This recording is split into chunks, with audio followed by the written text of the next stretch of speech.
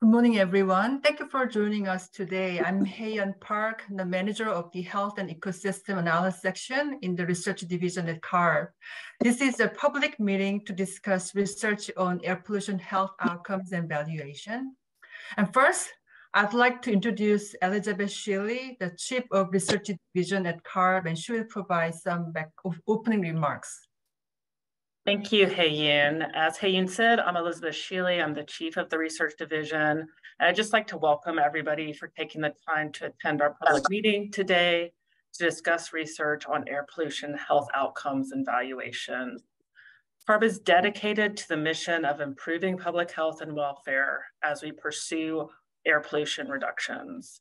And over the years, we have quantified the benefits of our rules, plans, and programs using the best information available to help the board and the public better understand how our work contributes to improved public health. As our scientific understanding of air pollution health impacts has grown dramatically over the years, there's much more information on health impacts and valuations that we can consider in our health analysis. We're pleased to be able to hear today from several experts on health research and benefits valuation approaches.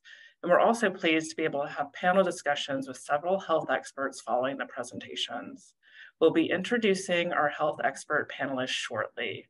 So I just want to thank you again for joining us. I'm excited to have this meeting and hear the discussion and the public comment. Now I'm going to ask Bonnie Holmes-Jen to provide just some additional comments before we get started. Thank you. Thank you, Elizabeth, and good morning, everyone. I'm Bonnie Holmes-Jen, Branch Chief of the Health and Exposure Assessment Branch in the Research Division, and thank you so much for attending today. We're very excited about the agenda. I have a few overview comments as we get started.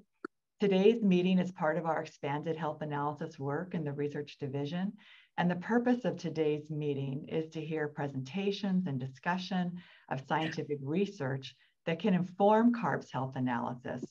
And to hear important input from scientific experts into new approaches for understanding and quantifying, where possible, the health benefits of emission reduction programs.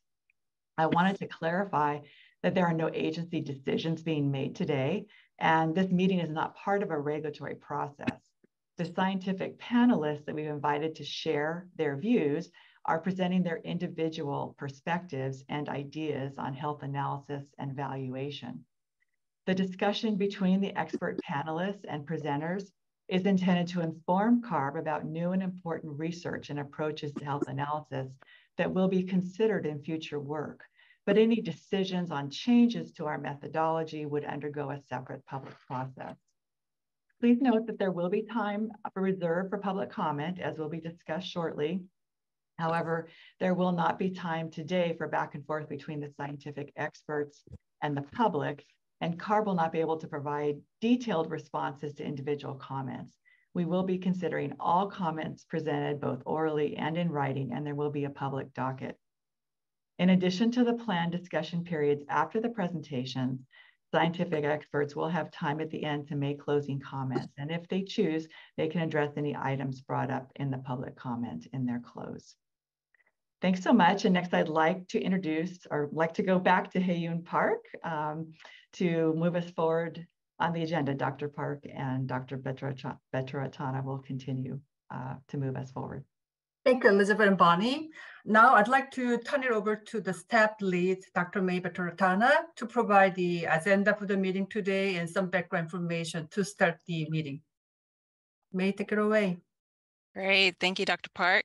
So before we begin, I would like to remind everybody that today's meeting is being recorded. The slides for today, they will be posted later on the website. We do have to make them ADA compliant before we post them, but all registrants will receive a notice when they are posted.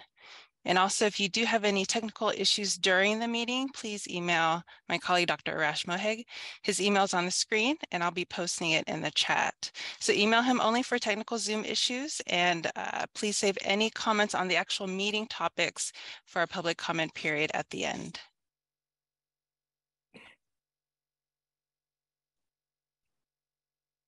All right. Let me just post his email in the chat real quick. Okay. So today's agenda is divided into three main sections. First, we'll have presentations on research on air pollution and health outcomes and community health issues. We'll have 4 presentations, each about 10 to 15 minutes long. The presentations will be followed by an approximately 45-minute long panel discussion with our scientific health experts, who you will meet shortly. And then we'll have a 10-minute break and then come back where you'll hear presentations on approaches for health benefit valuation. We'll have 2 presenters here, each also speaking for about 10 to 15 minutes on their topic. And this will be followed by an approximately 30-minute long panel discussion. And finally, our meeting will conclude with a period for public comment and then closing statements by CARB and the health expert panelists.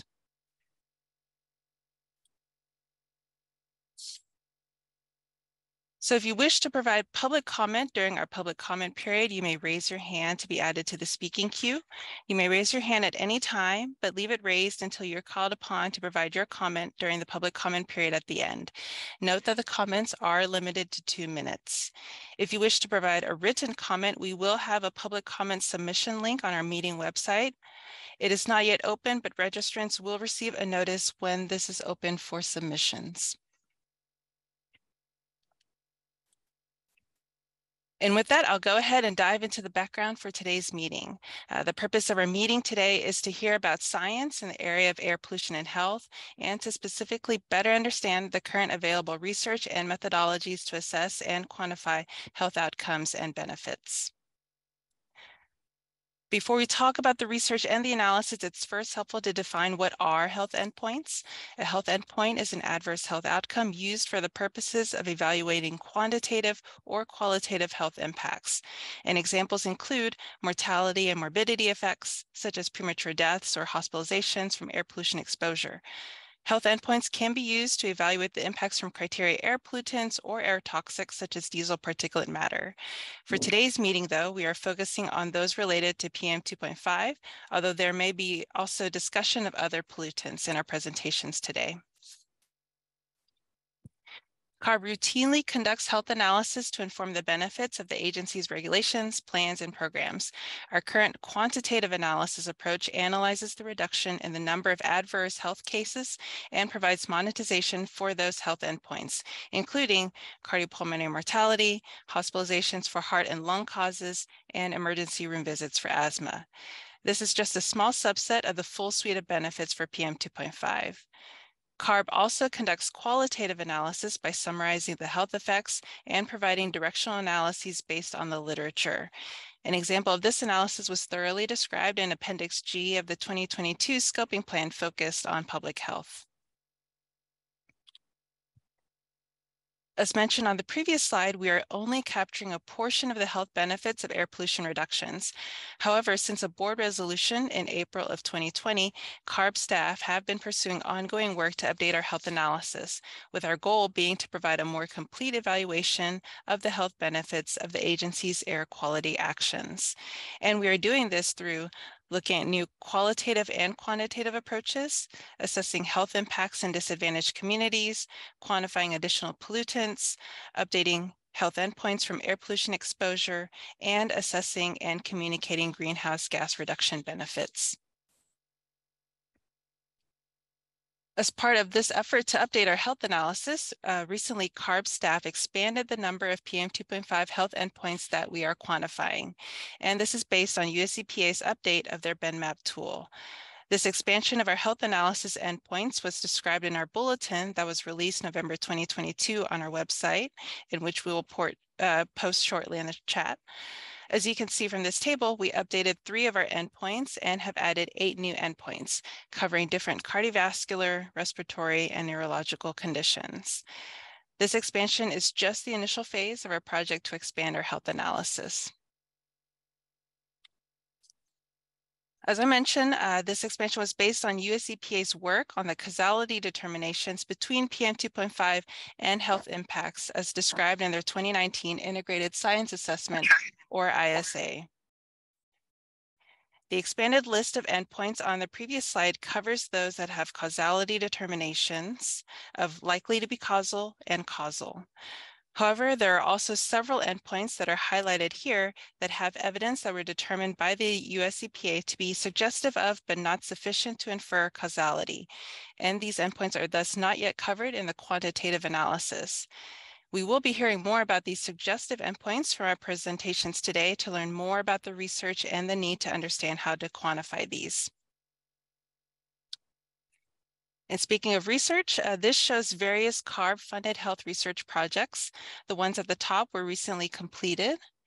And we have several ongoing ones as well, including on birth outcomes, children's neurodevelopment, and metabolic outcomes. In fact, some of the presenters you'll hear from today are part of a couple of these projects that are going on. And lastly, we are looking forward to other health contracts that are upcoming. All of the health work mentioned previously is being undertaken or managed by the staff in 3 sections of the health branch, who are all listed here. We have the health and ecosystems analysis section, the building and indoor environment section, and the climate and health analysis and library services section in our branch. As mentioned in the agenda for today's meeting, following each set of presentations, we will have panel discussions with our scientific health expert panelists who are listed here. And before we begin the main presentations, we'll actually have each of them briefly introduce themselves. So first, we'll start with Dr. Hertz-Picciotto. Hi, I'm Irva Hertz-Picciotto. I'm at the University of California, Davis. I'm a professor in the Department of Public Health Sciences, and I direct our NIEHS-funded Environmental Health Sciences Center. Happy to be here. Thank you. Dr. Jarrett? Hello, my name is Michael Jarrett. I'm a professor of environmental health science at UCLA and co-director of the Center for Healthy Climate Solutions and director of the Center for Occupational Environmental Health. And I've been involved in health impact assessment and burden assessment for many years now, including some projects that are ongoing with the Air Resources Board. Thank you. And Dr. McConnell? I'm Rob McConnell. I'm a physician and environmental epidemiologist. I'm a professor of population and public health sciences in the medical school at USC. I've been doing air pollution epidemiology for over 20 years, and I have some experience in effects on respiratory, cardiometabolic, and neurodevelopmental outcomes, primarily looking at children. Thank you. Dr. Quintana? Hi, my name is Penelope Quintana. I'm a professor in the Division of Environmental Health at the School of Public Health at San Diego State Universities. And I've had the privilege of working with some of the AB 617 communities funded through CARB, and very interested in community environmental justice. Thank you. Happy to be here. Thank you. Dr. Shema Sunder? I'm actually not sure if she is in. I did not see her in. If not, we'll go to Dr. Woodruff. Hello, I'm Tracy Woodruff. I am a professor in the School of Medicine at University of California, San Francisco. And my research is focused on exposures during pregnancy and adverse birth outcomes, as well as characterizing exposure and how to advance methods for evaluating environmental health evidence for decision making. Thank you, everybody. All right, so with that, we can dive into the first set of presentations, which will focus on research on air pollution and health outcomes and community health issues. So we have 4 presentations today, and here are our presenters. So first, we'll start with Dr. Rupa Basu. She is the chief of the Air and Climate Epidemiology section in the Office of Environmental Health Hazard Assessment, or OEHA. Dr. Basu has published extensively on research focusing on examining temperature and air pollution on health outcomes, including mortality, morbidity, and adverse birth outcomes, while identifying vulnerable subgroups. Prior to joining OEHA, she worked at the U.S. Protection Agency. She was featured in the Emmy Award-winning climate change documentary, Years of Living Dangerously, Mercury Rising episode with Matt Damon. Dr. Basu's work is widely cited and has received a lot of media attention, including the New York Times, the New Yorker, LA Times, SF Chronicle, National Public Radio, and BBC World News. Dr. Basu, I will turn it over to you now. Thank you so much for that introduction. Let me see if I'm going to try to share my slides. Can everyone see this? Yes. Yes. Okay, great. You can make it full screen. Yeah, actually, hold on a second. It's kind of.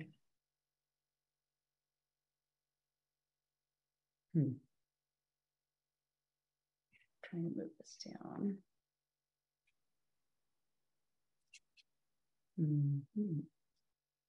All right. Well, I'm having some trouble making this full screen because I can't see the top at the very top. So let me see if I can.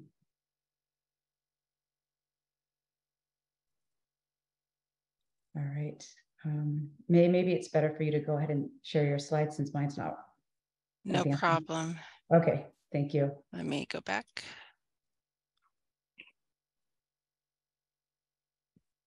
Okay, perfect. Thank you so much. So in the next few slides, I'm going to present some work on air pollution and adverse birth outcomes, and really focus on the work that we've conducted at OEHA in the past 10 or so years. Next slide, please. So here's a brief outline. I'm going to give an introduction to OEHA, followed by, next, I have a lot of animations, overview of OEHA's research. And that's really going to consist mostly of PM2.5 and constituents, disproportionate effects on minority communities, critical exposure windows during gestational periods. And then I threw in a slide on mental health impacts of PM2.5, just because that's some of the emerging research that we've worked on, potential biological mechanisms, and then finally a summary slide. Okay, so I've worked at OEHA for the last 17 years. In the last 9 years, I've been the section chief of our air and climate epidemiology section. And the first question I often get asked is, what is OEHA? So I thought I would start with this. So in our section, we are a group of epidemiologists, biostatisticians, exposure scientists, and then also have a toxicologist. Most of OEHA consists of toxicologists, so we're a little bit different. I've highlighted in red, what I'm going to present is really more of the epidemiologic research, but we are also leading research on climate change and evaluations from the Climate Indicators Report. We have some EJ evaluations, risk assessments, biomonitoring, pesticide work, Prop 65, as well as Calvin virus screen. So the first study I'm going to present is on PM2.5 and PM2.5 constituents. We look at the constituents just to look at sources and other constituents that might be more responsible for the association than the PM2.5 mass itself. And we have found that with low birth weight, full gestational exposure to PM2.5, as well as the constituents, are significantly associated with reductions in term low birth weight. But we have also found that specific PM2.5 constituents, such as sulfur dioxide, and vanadium, zinc, copper, some of the traffic-related pollutants have had the greatest impacts. And an important finding is that the reductions in birth weight were generally larger among younger mothers, and it varied by race and ethnicity. And then, okay. The next study I'd like to present is on PM2.5 and constituents. It's very similar to the previous study, except that this time we're looking at preterm delivery and short-term exposure versus long-term exposure from the term birth weight. Again, we found very similar associations between PM2.5 and the constituents that were most highly associated were again some of the traffic-related pollutants, also ammonium nitrate, etc. So there's greater association for some race ethnic groups such as Black, Asian, also older maternal age, some college education. And looking at gestational weeks, we found that it was actually 32 to 34 weeks that was at greater risk. In this study, we had defined preterm exposure or preterm delivery as 20 to 36 gestational weeks. So this is really towards the end of that period. Next slide, please. So we also are fortunate to do a lot of external collaborations. So this next study is really more focused on work that we've done with the Scripps Institute of Oceanography. And they have also looked at some of the differences by race ethnicity and found that infants born to non-Hispanic Black people were more likely to be affected from reduced birth weight from PM2.5 exposure, which is in line with our findings from the previous study that I showed you. Okay, I think it needs, this one's got a little bit of animation, so just one more, okay.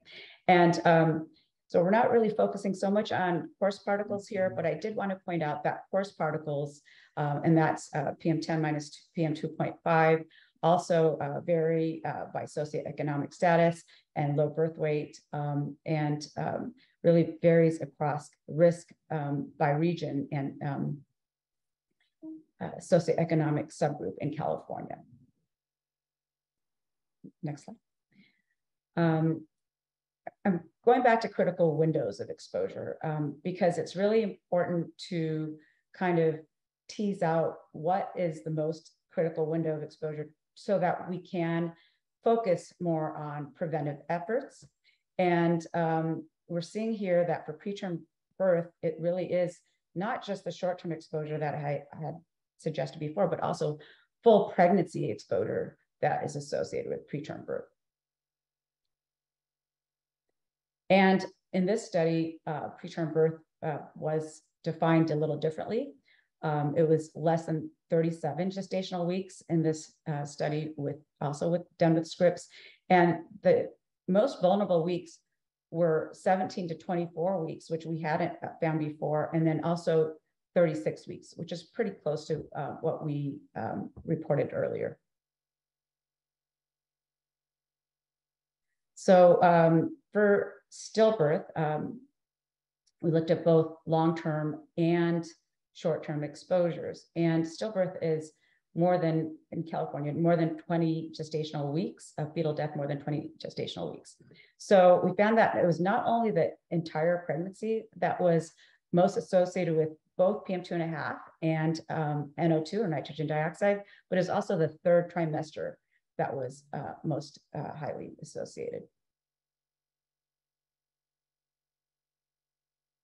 But short-term, we actually found not as much of an association with PM2.5 in this study, but other pollutants such as sulfur dioxide, ozone, and again, the coarse particles that were more strongly associated. And I think we're going to get that, yeah.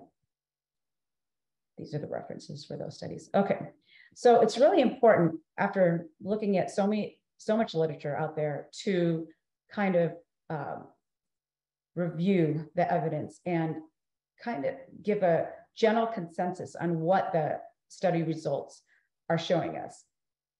And there have been so many reviews on this topic, but I focused on this one because it was published just a couple of years ago, and it did look at air pollution as well as heat exposure. By air pollutants, I mean PM2.5 and ozone, and the adverse birth outcomes that were covered were all of the ones that I just presented on: preterm birth, low birth weight, which is less than 2,500 grams, and then also stillbirth in the US. It was a systematic review and included most of the research from 2007 to 2019. And it did have a very strong association for at least 57 of the 68 studies that we looked at between all these exposures and these outcomes. But it is really important that we again saw these disparities by race, ethnicity, some pre-existing conditions such as asthma. And here's a quick overview of a mental health study that we published recently. This is for PM2.5 specifically, but we do have other work on other air pollutants. So you can see here that, and the outcomes that we really focused on were the ones that we had enough data to look at. So all mental health outcomes, homicides and inflicted injury, neurotic disorders, depression, suicide, and bipolar disorder. You can see that there are different lags that we considered. So same day, as well as 7-day and a slightly longer lag. And all mental health outcomes were more short-term, associated, as well as homicides and neurotic disorders, whereas depression, suicide, and bipolar disorders were more associated with week-long exposures of PM2.5 or NO2. So I talked a lot about the short-term and long-term effects of PM2.5, and there's a lot of overlap, but it's important that to just point out some of the physiologic mechanisms for short-term impacts are headache, nose, throat, eyes, inflammation, coughing, painful breathing, pneumonia, bronchitis, and skin irritation. These are just some examples, but you can see it's a lot of respiratory impacts. Long-term, we also see those respiratory impacts, but then there are also some cardiovascular effects. And we see some of that in the short term too. So it's really hard, like I said, to tease them apart. There's also some liver and spleen, blood, metabolic disorders, impacts on the reproductive system, which we know are both also short-term and long-term. Just some of the different mechanisms. So here are the main take-home messages. Summary, air pollutants, particularly PM2.5, are associated with adverse birth outcomes. In California, we see a lot of disparities by maternal age, but also by race and ethnicity, particularly among non-Hispanic Black people. The full pregnancy exposure has been found to have, in many cases, the strongest impact, but that does vary by study. And there are some gestational weeks or trimesters that are higher risk. And it's just really important to explore and identify critical windows of exposure and consider both short and long-term particulate matter exposure. And just finally, we know from recent evidence that PM2.5 also exacerbates mental health impacts. That's it. Thank you so much. Great. Thank you, Dr. Basu. All right, our next speaker is Dr. Stephanie Holm. She is the director of the Western States Pediatric Environmental Health Specialty Unit and an assistant clinical professor in the UCSF Division of Occupational, Environmental, and Climate Medicine. Dr. Holm received her medical degree in 2011 from the University of Pittsburgh and her PhD in 2021 in environmental epidemiology at UC Berkeley. She is board certified in both pediatrics and occupational environmental medicine. She is the director of the Western States Pediatric Environmental Health Specialty Unit, which works on education and research translation of environmental health topics for the public. Her ongoing research activities include work on outdoor air pollution and its effects on metabolic and neurologic outcomes in children, as well as work on cooking-related indoor air pollution and associated health effects in children. All right, so Dr. Holm, the floor is yours. Thank you so much for that introduction, May. Really appreciate it. Give me 1/2 a second while I pull up my slides, everybody. All right. Thank you so much for having me here to speak today. As May said, I'm covering neurodevelopmental health outcomes from air pollution. So quick outline, we'll go over some of the mechanisms of how various pollutants can affect neurodevelopment. We'll talk about air pollution effects on the brain throughout the life course. We'll talk about why children are particularly vulnerable. That's sort of my MO. We'll talk about neurodevelopmental effects of air pollution exposure prenatally and in childhood, and then touch on some of my work in the area. So really quick, just on mechanisms, one of the ways that PM 2.5, as well as some of the other air pollutants, can affect the neurologic system, as well as neurodevelopment, is by increasing permeability of the blood-brain barrier. And that's particularly problematic because we know that a variety of these pollutants actually have direct effects on neurons. That includes, direct toxicity like oxidative stress, epigenetic changes, changes in myelination have been seen in mice, so a variety of effects. And the other way that, the other mechanism of effect here is that you can have systemic inflammation that results from air pollutant exposure to the lungs, spillover of inflammation systemically that can then lead to neuroinflammation. So there's sort of a variety of ways in which exposure to criteria air pollutants as well as toxic air pollutants can affect neurodevelopment. So there's been a lot of work actually showing neurocognitive effects of PM across the life course. Project Tender, targeting environmental neurodevelopmental risks, which is a group of academics and health professionals and children's environmental health advocates, have actually identified combustion-related pollutants as a key target for policies to protect brain development in kids. And as was mentioned earlier, in the EPA Integrated Science Assessment for PM 2.5, it was designated that there's a likely causal relationship between long-term PM 2.5 exposure and nervous system effects, as well as suggestive for short-term effects. Interestingly, there was a study just published last year looking at MRI findings in Dutch children, huge study, thousands of kids, and found that even though there are no changes in total white or gray matter, there were changes in the size of specific structures and connections between them based on PM 2.5 exposure. So some interesting imaging findings just coming out recently. All right, so let's touch on why kids are particularly vulnerable. This is true for a variety of environmental exposures, but including air pollution. Kids have differences in their physiology that increase the dose that they get. So, relative to adults, children have an increased respiratory rate compared to their size and a potentially leakier blood-brain barrier to begin with. So in addition to air pollution increasing that leakiness, kids may have a leakier blood-brain barrier anyways.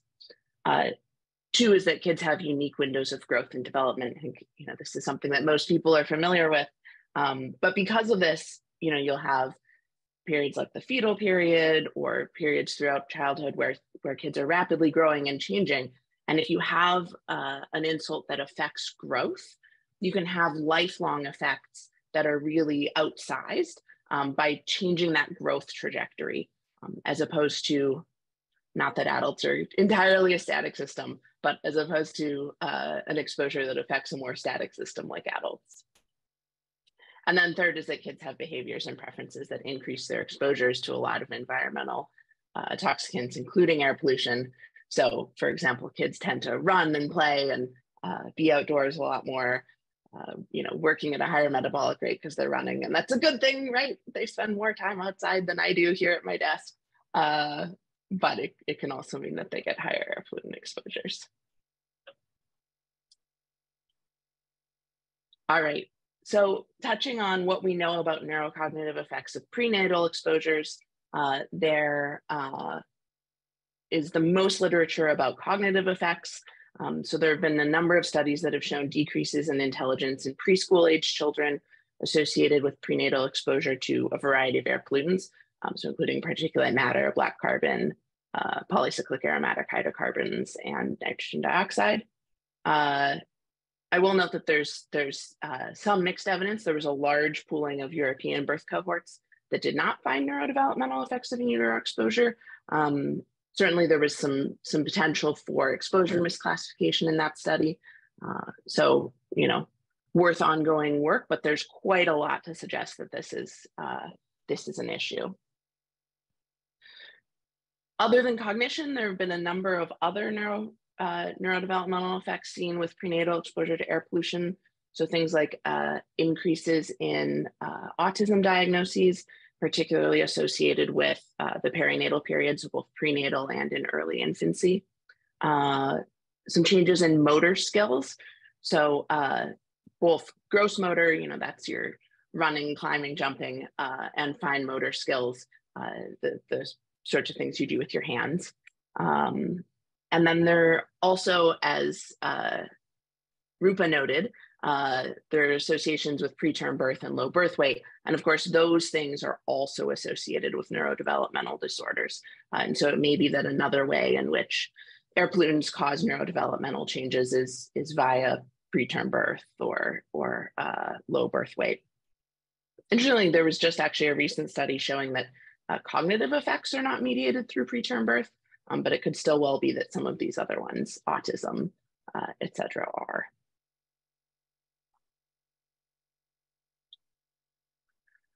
And then similarly to the evidence for prenatal exposures, the strongest evidence in childhood exposures is also for cognitive effects.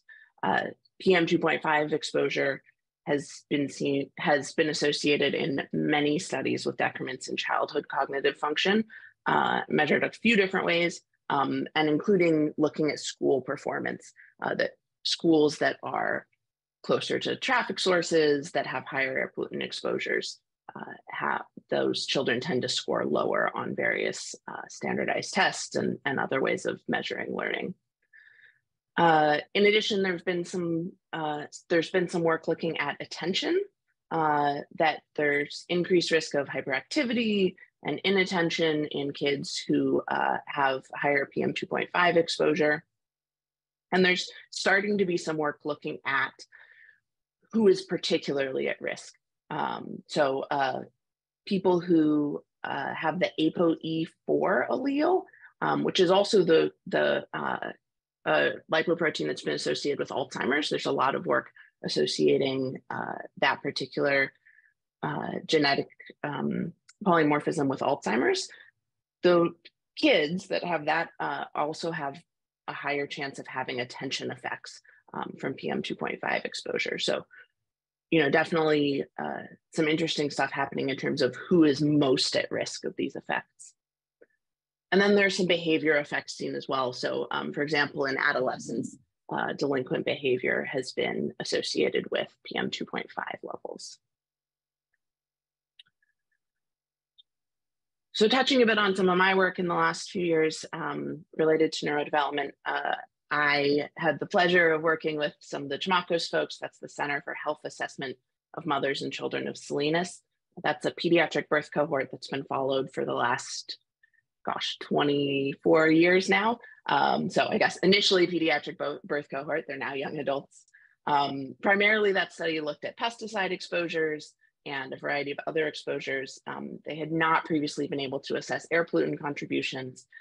And so I worked with folks over the last few years. We used some older satellite data and various things to estimate PM 2.5 concentrations throughout the Salinas Valley, where the Chamacos cohort is located, and looked at prenatal air pollution exposures at the residential address where the pregnant parent was living during pregnancy, and then childhood IQ. And so this is a graph showing some of our key findings. On the y-axis, you're looking at estimated differences in IQ points associated with a 3 microgram per cubic meter interval of PM 2.5. So, you know, relatively small. This is the difference of, you know, being slightly or closer, further from slightly closer or further from a freeway. And one of the things that we saw was that decreases in childhood IQ with this PM 2.5 exposure in utero were relatively impressive. So in full scale IQ, more than a point difference. And this was measured at age 10 and a half. So these are kids who, you know, a decade later, we're seeing relatively large differences. There were particularly strong effects seen for mid to late pregnancy, and some differences in the patterns of effect between groups using the sex of the child assigned at birth, both in terms of which subscales were more affected and in the timing of the exposure. And, you know, as a reminder, a 1.5 points of IQ may not seem like a big deal for an individual child, but if you have an entire population curve that's being shifted by a 1.5 points, you can really have huge differences in, the number of people that qualify for services, lifetime earning potential for that whole population, really large societal population effects, even if it seems like it's not as large for an individual. And then May mentioned that some of us are working on some ongoing projects with CARB. So one of the ones that is kicking off just now that CARB funded is this project called CHAP Stack. So I'm one of the collaborators on the Children's Health and Air Pollution Study in the San Joaquin Valley. And we are kicking off a neurodevelopment component to this project called Standardized Assessments in Cognition in Kids. This project will have 4 components. So we're going to do a systematic review of air pollutant exposure and standardized test scores, then look at PM 2.5 and diesel and traffic density in California schools and regress that on standardized test performance. Obviously, standardized tests have a variety of problems associated with them, various biases with different groups. But one of the reasons that it can be cool to use them is that this is really statewide data, right? That represents all of the children in California. And so there are some cool advantages to doing that. But then we'll zoom into our CHAPS cohort in the San Joaquin Valley and do a more detailed assessment with those kids. So looking at not only their standardized test performance on prior tests, but also assessments of cognition and attention and behavior and mood, and be able to associate those with PM 2.5 and nitrogen dioxide, polycystic aromatic hydrocarbons, and black carbon. And then, using all of that, be able to estimate some of the benefits to California of improvements in air pollution related to neurodevelopmental changes. All right, so summary, there is consistent evidence of neurodevelopmental effects from both prenatal and childhood exposure to air pollution for long-term effects. There's some for short-term as well. Definitely some further exploration is needed to describe magnitudes of effects and particularly critical windows, particularly sensitive populations, durations of effects. There's still enough of a suggestion here for all of these things that it is well worth CARB taking action. I think the most health protective thing to do for our children and for all of us is to act as soon as there's suggestive evidence of effects. Just a reminder that shifting the entire distribution of cognition can have huge societal effects, and that effects on cognition and neurodevelopmental disorders can have lifelong impacts that affect an individual's health and quality of life, but also have huge effects for our state as a whole. And shout out to a bunch of my collaborators on a variety of projects, including the ones that I mentioned here today. Thanks. Great, thanks, Dr. Holm. Let me share my screen. All right, so our next speaker is Dr. Sadir Al-Kindi. He is a cardiologist and assistant professor at Case Western Reserve University. Dr. Al-Kindi is a cardiologist and clinical translational researcher in environmental health effects and cardiovascular prevention. So Dr. Al-Kindi, I'll turn it over to you now. Thank you so much. And let me just pull up the slides here.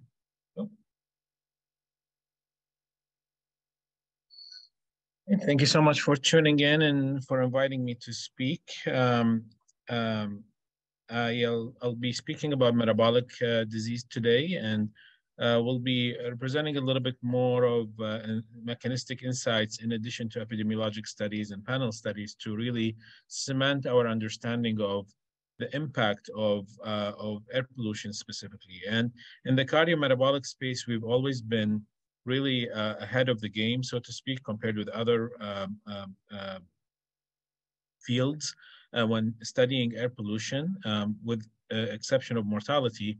And that's because metabolic disease, cardiac disease affects a lot of individuals throughout the United States and globally. I have no financial disclosures. I have to admit that I am a part of the team that's funded by CARB currently that is led by the UC Berkeley project to investigate metabolic outcomes of air pollution exposure. And I'll be speaking a little bit about that today as well.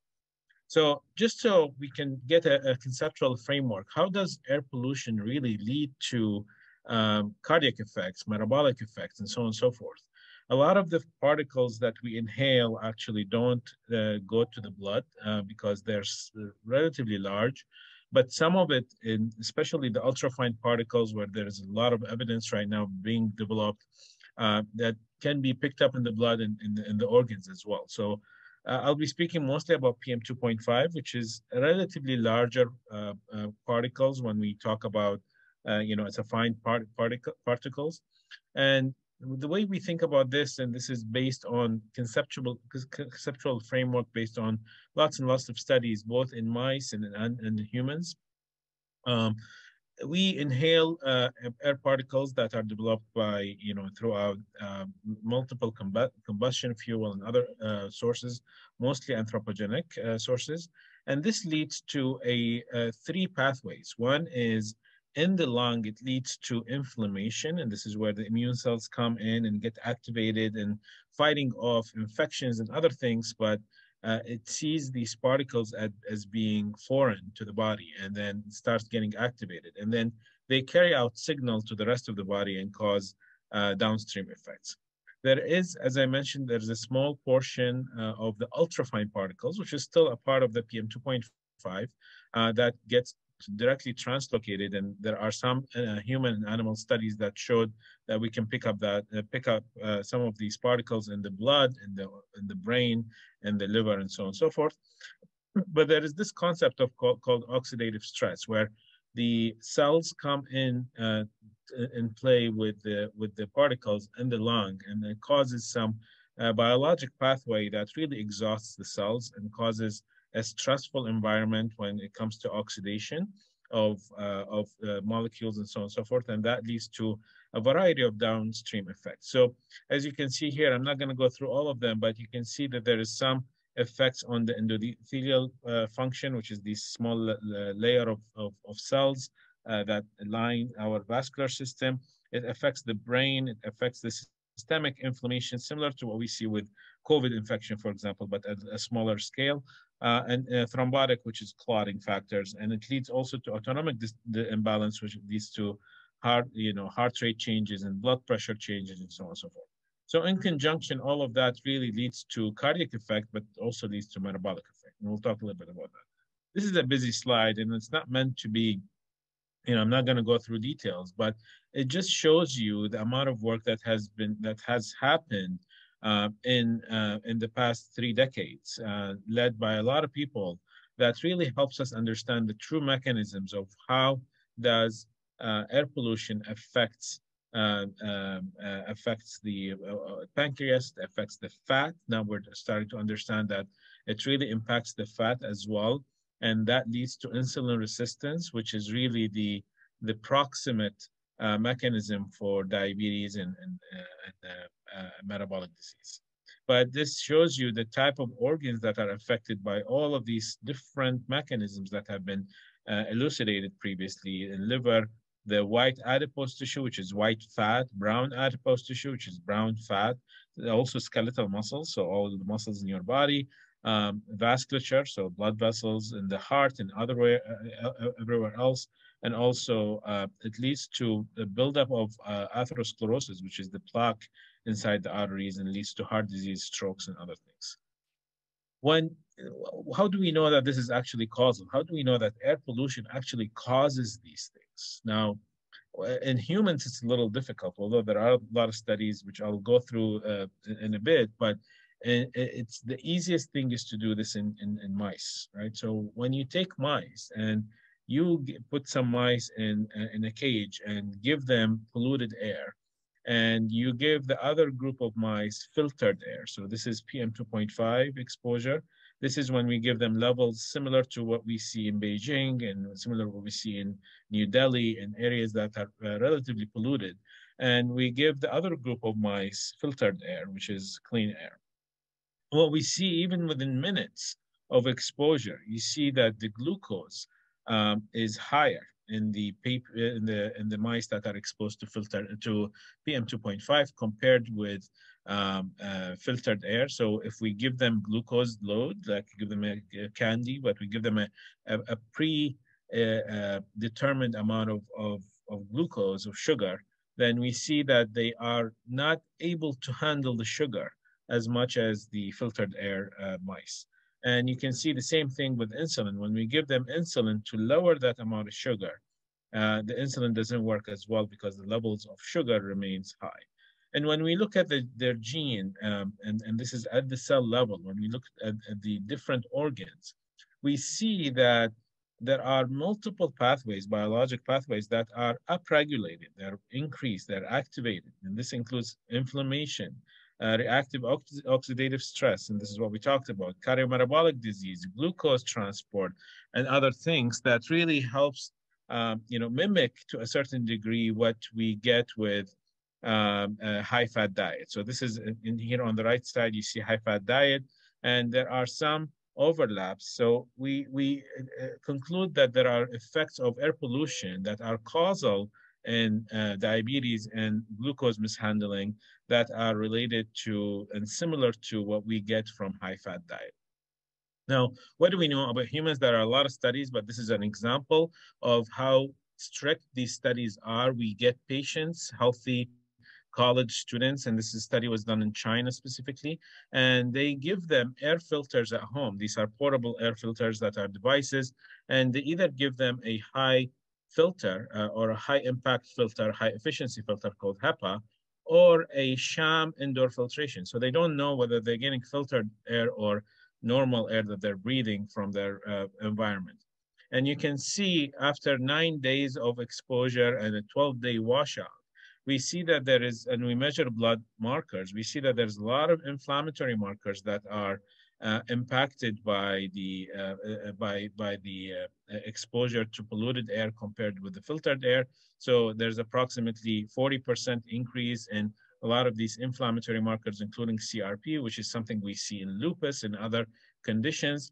But more importantly, probably is the impact on insulin levels. So it increases insulin by about 40%, 30%. It increases glucose by about 10%.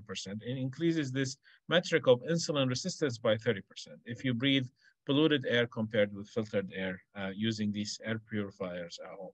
So we know that this is because the investigator is blinded, the participant is blinded, they don't know who's getting filtered or not. So this is a robust study is what we call it, because it's randomized and nobody really knows who is getting what. And we only find out after we complete the study and do the measurements. So what is the conceptual framework right now? Of course, cardiometabolic disease or diabetes has multiple factors, and this includes genes, genetic predispositions, also diet, but also now we're trying to get an understanding of how multi-pollutants, in addition to PM 2.5, how other co-pollutants can actually impact cardiometabolic disease, and how does that interact with the social environment? How does that interact with your stress levels, with the culture, and so on and so forth? So when you see, when I'm a clinician, I'm a cardiologist and a cardiometabolic specialist, when I see patients in my clinic, we've always thought about thinking about the blood pressure and diet and physical activity and smoking and so on and so forth, what we call traditional risk factors for heart disease and metabolic disease. But more recently, people are starting to think about residual inflammatory risk and residual clotting risk. But really what my research has focused on understanding the residual environmental risk. And this is after you treat all of the above, what is how do we account for environmental risk, specifically PM 2.5, but also residual social determinants of health as a residual social risk. Now, I've alluded to one study, but there's actually a lot of studies that really investigated the relationship between air pollution and incident diabetes or diabetes risk. And what we see here is this is a collation of all the studies that looked at household air pollution, the outdoor air pollution, and secondhand smoking, which is in equivalent terms to air pollution exposure. And you can see the shape of the relationship on the x-axis here. This is the PM 2.5 exposure.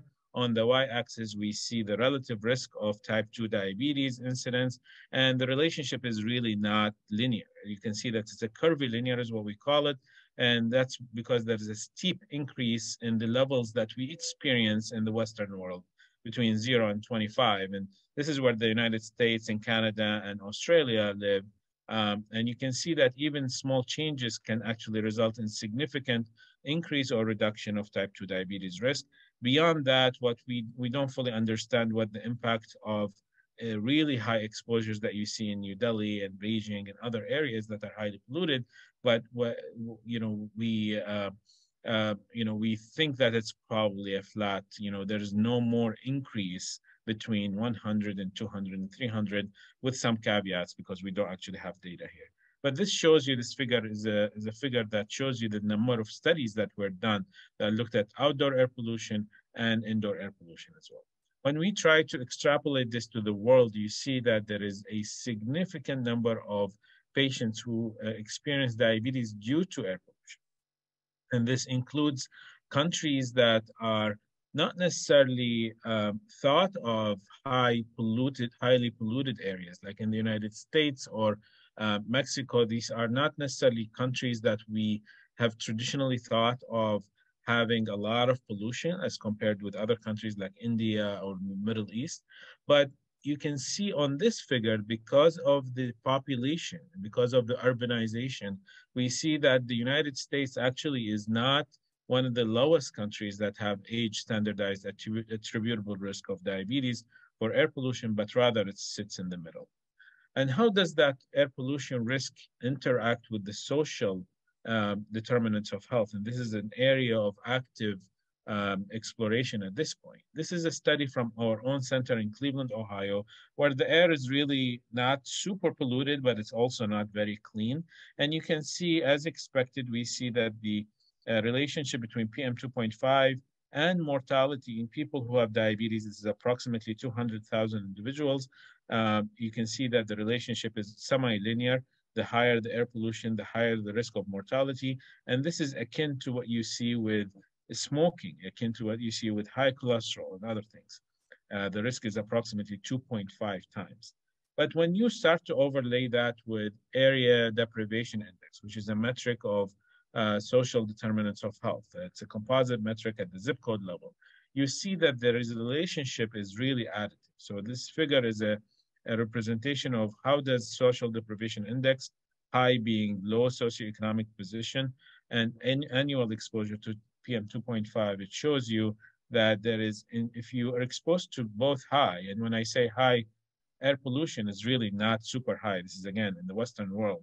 And you can see that the hazard ratio is approximately 6, means you have 6 times the risk of mortality compared with the lower exposure. So what can we do? Sorry, Dr. Al-Kindi, just 2 Yes. minutes. Yes, thank you. So what can we do as patients and people in general to reduce our impact? There's personal mitigation strategies. So home air filtration is one strategy, but also avoiding polluted environments, staying indoors. There are some data about dietary supplements and so on and so forth that you can read on your own. I'm going to skip this for the sake of time, but really this is a study that we're doing in a highly polluted country that is relatively high socioeconomic position in Qatar, where we're doing a sham filtration process in Qatar to understand the impact of air pollution on metabolic outcomes, including sugar levels and blood pressure, and so on and so forth. So stay tuned for this. This is the CARB project that we are part of, and it includes 7 tasks. But really what we're studying is epidemiology and how can we quantify the cost, how can we quantify the health impact of elevated air pollution using a sophisticated modeling methods to understand the fine scale air pollution throughout California. So we're going to study the incidence of diabetes or diabetes risk. We're going to do diabetes emergency department visits and mortality related to diabetes from 3 different sources and try to compile them into one report. But we also are going to do very due diligent, very detailed literature review of the relationship between air pollution and cardiometabolic outcomes, understand the air toxic, the monthly mortality, and so on and so forth, and take into account social determinants of health, as I mentioned. So thank you so much, and looking forward to hearing the other speakers. All right. Thank you so much, Dr. Al-Kindi. Let me share my screen. All right, just before we go to our final speaker for this half of the meeting, I did want to give some reminders to folks in case you might have joined late and missed this, but the slides, ADA compliance slides, will be posted on our website, and registrants will receive a notice when they are posted. As a reminder, we also have a public comment period at the end of the meeting, so if you do have any comments, please save those until the end of the meeting. We will also have an online public comment log that will be open after the meeting, and registrants will also receive a notice when this is open for submissions as well. Again, if you have any technical issues during the meeting, you can email Dr. Rashmoheg at the email on the screen there, and which I will post into the chat as well. But with that, I will go ahead and introduce our final speaker for this half of the meeting, Dr. Bhavna Shamasunder. She is the chair and associate professor of urban and environmental policy at Occidental College. Dr. Shamasunder teaches and conducts research at the intersection of environmental health and justice, with a focus on inequalities in chemical exposures faced by low-income communities and communities of color who live and work in urban and/or industrial environments. So Dr. Shamasunder, the floor is yours. Thank you. Okay, I'm going to try to share my screen, which says it'll stop you from sharing yours, but yes, that's fine. Okay. Can everyone see that? Yes, if you can make it full screen. Great. Okay, so thank you for everyone's presentations. I am an environmental justice researcher, and so my comments today are going to be really focused on complementing the very specific health work that others have talked about today, and really describe what it means in communities that are multiply and cumulatively burdened. So there has been work on kind of thinking about impacts in communities, particularly communities of color, around how do we consider the challenges of living in a place where there's multiple polluting sources that are compiled alongside economic, social vulnerabilities. And since the 1980s, really, there have been pioneering efforts to think not linearly or individual pollutant by pollutant, but how do we think about burdens that communities face all at the same time together? So in the 20 years ago, CalEnviroscreen was started to be established to really think about what overlapping and cumulative burdens. We created tools communities fought for, and Cali PA responded, and tools to sort of visualize where pollution is in the state of California. At the federal level, we have EJ screen, but really we're trying to understand better, how do we understand communities' risk from air pollution and other things when you have these overlapping burdens.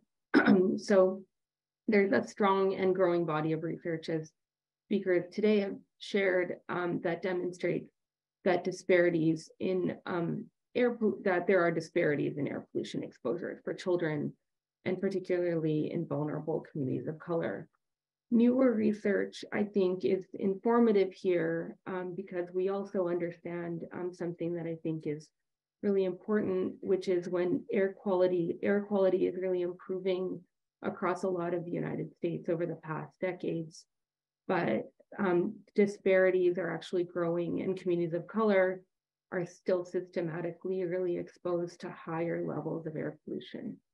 And this is really at every level, at every income level. And so if you listen to Bob Boulard talk, who's kind of the founder and father of environmental justice, this is a point that he kind of makes over and over again, in that we are not seeing sort of the shrinkage of impact in communities of color. And there's a lot of data that supports this, and why this is, I think, is there's a lot written about this, but there are historical patterns of things like redlining, infrastructure patterns of highways that were placed through communities of color in urban renewal, urban planning decisions, decisions to put highly impacting facilities in nearby communities. And so we see this somewhat, this really big challenge that we are, and since it's at every income level, I think we do see a racialized pattern here. So one of the things that we also know from economists like James Boyce is that pollution, when there's big inequalities in pollution, it really affects everyone. And so the smaller the gap is between the worst polluted and the least polluted, the better the air is for everyone. So just because we have segregation and pollution is worse in some places, it really does mean that everyone's air is worse if we're able to tolerate it in some places. So the other thing is that we often consider air quality at regional scales, and this misses really important differences in air quality across the region. There's some new studies that have shown very mobile monitoring studies that were done in the Bay Area that really look at highly localized air pollution patterns and show intra-urban disparities. And these studies all really point to a community-centered approach that accounts for these very local scales and looks for neighborhood features that contribute to higher air pollution, and really think about constructing targeted interventions. So I'll share some work from our research in South LA. This is this SCLA push study in South Central Los Angeles, and this is South Central LA. And just to the point of disparities, you'll see that the quality of air pollution and other environmental benefits really varies across the region. So Santa Monica has hardly any poor air days, and really reported zero in some years. And then as you go inland, the number of poor air quality days increases dramatically. And in some places, they face really high air pollution burdens. So SCLA Push, this report is available online, and I'm happy to share the link. But we see that PM 2.5 really does have this pattern, and this is from Cal EnviroScreen, that we see disparities neighborhood to neighborhood. It makes a difference where you live if you're exposed to more to patterns, disparate patterns. So one of the things that we have done in this study is to do local air monitoring, and there's an increasing interest in things like low-cost sensors where communities can capture their own, given the variability by neighborhood and the variability really block by block, they can capture their own information. So here is data from the Purple Air Monitor that were placed in South LA that we did with communities between May 2019 and May 2020, and you see the worst air really was in January through November through February was the worst air that was captured. But this has been really helpful in communities being able to identify, and in this case, they identified really specific things like automobile kind of fixing shops, metal plating facilities, oil and gas drilling, and dry cleaners as the four areas of work that they wanted to pursue in trying to think about minimizing their pollution. They also did a ground truthing effort to think about where, other vulnerabilities. People noted that their trash doesn't get picked up, that when they call to make a complaint, no one responds, and that, facing difficult kind of issues like, leaving work to go to public comment, communities really don't have some of the access to information that helps and kind of combat their challenges. So this project is trying to build a capacity in this community, and it's been, a multi-year long project, and we do see that communities are more engaged when they have the ability to engage and understand kind of the kind of diverse impacts of air pollution in their daily lives. So we saw from the speakers today, and I won't kind of go back over that in the interest of really giving us time to talk, but really there's a lot of evidence that air pollution is linked with worsened birth outcomes, neurodevelopmental outcomes, and metabolic outcomes, and a whole host of other outcomes. And CARB really only quantifies a very few of these currently. So cardiopulmonary mortality, hospitalizations for heart and lung causes, and emergency room visits for asthma. But we know that there's this growing body of likely to be causal, strongly suggestive, and suggestive evidence for endpoints discussed here today. So I think really the question is, what do we do about that? How do we make it so we recognize things like cumulative burden, and we also take the best available science into account? So air pollution, we know, is more than PM 2.5. We need to think about non-cancer health effects, and these are not included in CARB's calculations.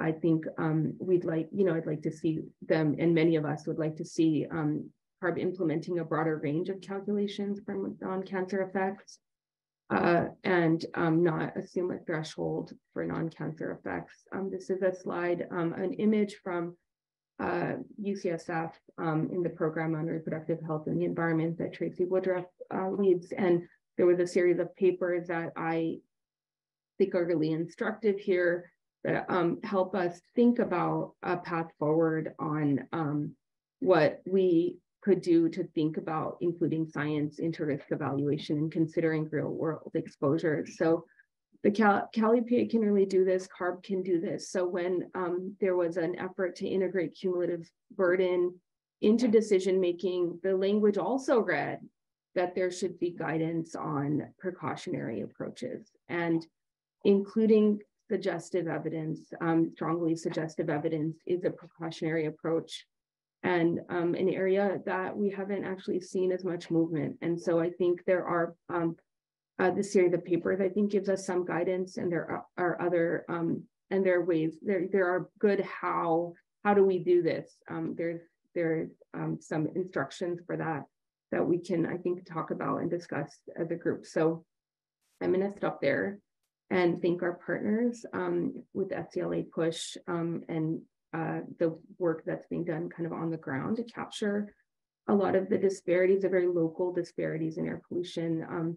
I'm involved in lots of work in Los Angeles that demonstrates that air pollution is very local. So we've done work on oil and gas facilities and found that the closer you live to an oil well, 200 meters or closer, your lung function really diminishes by distance. And so I think accounting for these very important disparities and the big gaps between low income communities of color and kind of the air in general is an important thing to consider as kind of we include additional health endpoints. So I'm going to stop sharing my screen here. Thank you. Thank you, Bhavna. Thank you, everyone, to give us great presentation. We touch upon birth outcome studies and some of the pioneering endpoints such as diabetes and neurodevelopment, especially among children. And also Bhavna made a good point about the more to be done in EPA arena and going forward with the EJ community perspectives. Thank you for additional perspectives on that. So now we can start the first panel discussion of today's meeting. And first, I'd like to open the floor to the expert panelists if they have any clarifying questions for the presenters. Are there any questions? Okay, Tracy. Yes, I first want to thank all the presenters for their excellent talks. And I did have I had a couple questions. I think, but if there was a comment in the first presentation about how risks for air pollution exposure during pregnancy were higher among Black women. I wasn't sure if it was Asian women too. And you talk about numerically was like twice as much, 50% more. I really think it's important to be able to add, because the issue with the CARB and we're doing around these quantification is to really more accurately capture the true risks to the populations that may not be currently revealed. Thank you for that question. Actually, I didn't focus so much on quantifying the associations in this presentation, but yes, we did find some disparities by Black, Asian, as well as Hispanic. That's how it's coded in the data set. And it's really, some of it's socioeconomic status, some of it's just differences in healthcare. And then as we pointed out in the presentations, the environmental exposures themselves, PM are different in different areas. But yeah, in some studies, it's twice as much. In some studies, it's 3 times as much. And it really kind of depends.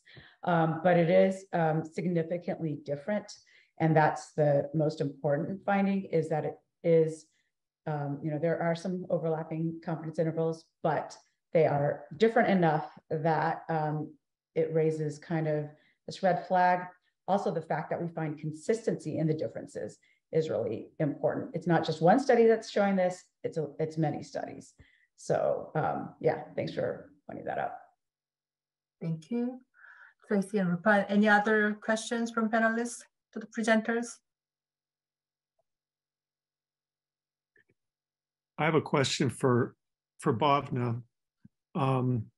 I really liked your presentation and sort of the work that you're doing to engage communities. And I wonder if you could comment on how that translates to action on the part of the communities. When they get engaged, then are they more likely to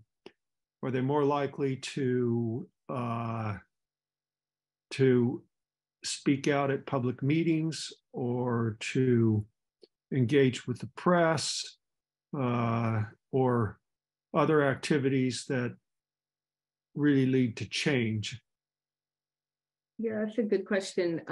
We've found that there's like the technicalities of air pollution meetings can be mind-numbingly boring for communities. And they arrive and they're, it's a long wait. And so I think, so what we do is we do kind of a air pollution training with them. And then if there's a public comment meeting, we do some sort of front end education around kind of what the comment's about. But I think understanding that their air quality can change is, I think, powerful in some ways in and of itself. And if they engage, that they make complaints, and that these things could be meaningful, is helpful. It's not perfect. I do think that there are the problems of building capacity. Hi, I'm Siri. Choose the voice you'd like me to use. You can. Is that mine? Okay. Somebody Siri went off. But I think that these low-cost sensors are super more and more commonly used, and also these purple air monitors. But the agencies don't account for them as kind of a meaningful metric of regulatory. It's not a monitor that they take the data from and take action. So I think being really clear with communities that that just because they know more and they're measuring their error, it's not necessarily going to lead to change. That balance is a hard one, but I do think they do participate more. Communities that are organized and participate in these trainings do come to meetings more, are active on the board, in board meetings, and also just complain, learn how to complain sometimes. Thank you. And Mike? I want to thank all the presenters for really insightful and interesting talks. Great to see the state of the art summarized I guess, when we look at vulnerable populations, different species of particles, different air pollution constituents, we're in a bit of a conundrum because we have ample evidence that there is a difference in effects by air pollution mixture. We have evidence that some subgroups are likely to be more susceptible. But if we're going to do health impact assessment, we have to in some way quantify that dose response. And I think what's been happening, and this is no fault of Air Resources Board or anyone else that does health impact assessment, but sort of in the absence of that definitive evidence, we just don't quantify the effects. And I wonder if we need to shift our thinking, and this is for all panelists, towards something that's closer to the Intergovernmental Panel on Climate Change, where they do expert consensus on the level of certainty, so heat impacts caused by climate change, very high certainty, high potential for effects within the next 10 years are already happening. And then, go down the list so that we might end up with assessments that say, well, here's where we're very certain, here's, so that we come up with that framework so that we don't ignore the evidence that's there, but that at the same time, we give people that are decision makers and the public some level of assessment on where the certainty is in those estimates. And, I think this is particularly important for the different constituents, because when we look at, say, wildfires, we see effects acute. We don't have any really good long-term studies. But if we look at long-term contributions to PM on the annual average, they're typically, less than 2 micrograms and often very small. Or if we look at brake and tire wear particles like barium, we're really, down to nanograms, not micrograms. So if we just look at the mass, it's not going to tell us much, but we need to think of ways to convey that level of certainty and then give the whole range of potential effects. I think that's just my opinion, but I'm interested in hearing what the panelists think of that. Thank you, Mike. I think it's a good segue to lead into our discussion. So can you share the screen? So actually we have a list of possible discussion topics among panelists and speakers at this point. And sure. It looked like Tracy had her hand up though before. Okay. Thank you. Thanks. And I do think this is a good segue. I think just let me just put some other frame on that, because one of the things that's in the kind of discussion points that we have been talking about is how do we prioritize health endpoints and new approaches to health analysis. But I think the kind of larger frame, which was brought up, and I think is a really important point, is that we should be valuing health effects that have some information, even though the information may be different levels of certainty. And while I know you mentioned the Intergovernmental Panel, I mean, EPA already provides a kind of strength of evidence summary for the different health outcomes. I don't know that we necessarily agree with all of them, but they can be a basis for, as I think Bhavna was saying, is you could quantify all the health effects that are suggestive or above. And that kind of frame would be an appropriate approach that CARB could take that would meet both the role of the precautionary principle, which was, I think Bhavna also pointed out, as part of the one of the guiding principles for these analyses, or I can't remember actually which regulatory standard that was, but that they specifically mentioned the precautionary principle, and it would also serve the environmental justice mandates for the state of California to make sure that you are valuing all health endpoints that could have some influence on health outcomes at a community level, because if you don't value them, then you necessarily assume they're zero, which we know that's not true from the excellent presentations that were here today. And I think the next panel will talk a little bit about how to account for some of the uncertainty. But I do think that that underlying principle is something that would be useful for the state to consider. So I believe I am charged with organizing our discussion on this. Is that right? So here's some of the topics. Here are the topics that we've identified. Of course, panel members like Mike may bring up some other thoughts from the presentations. So I see that Irva has her hand raised. So I will go to you first. Thank you.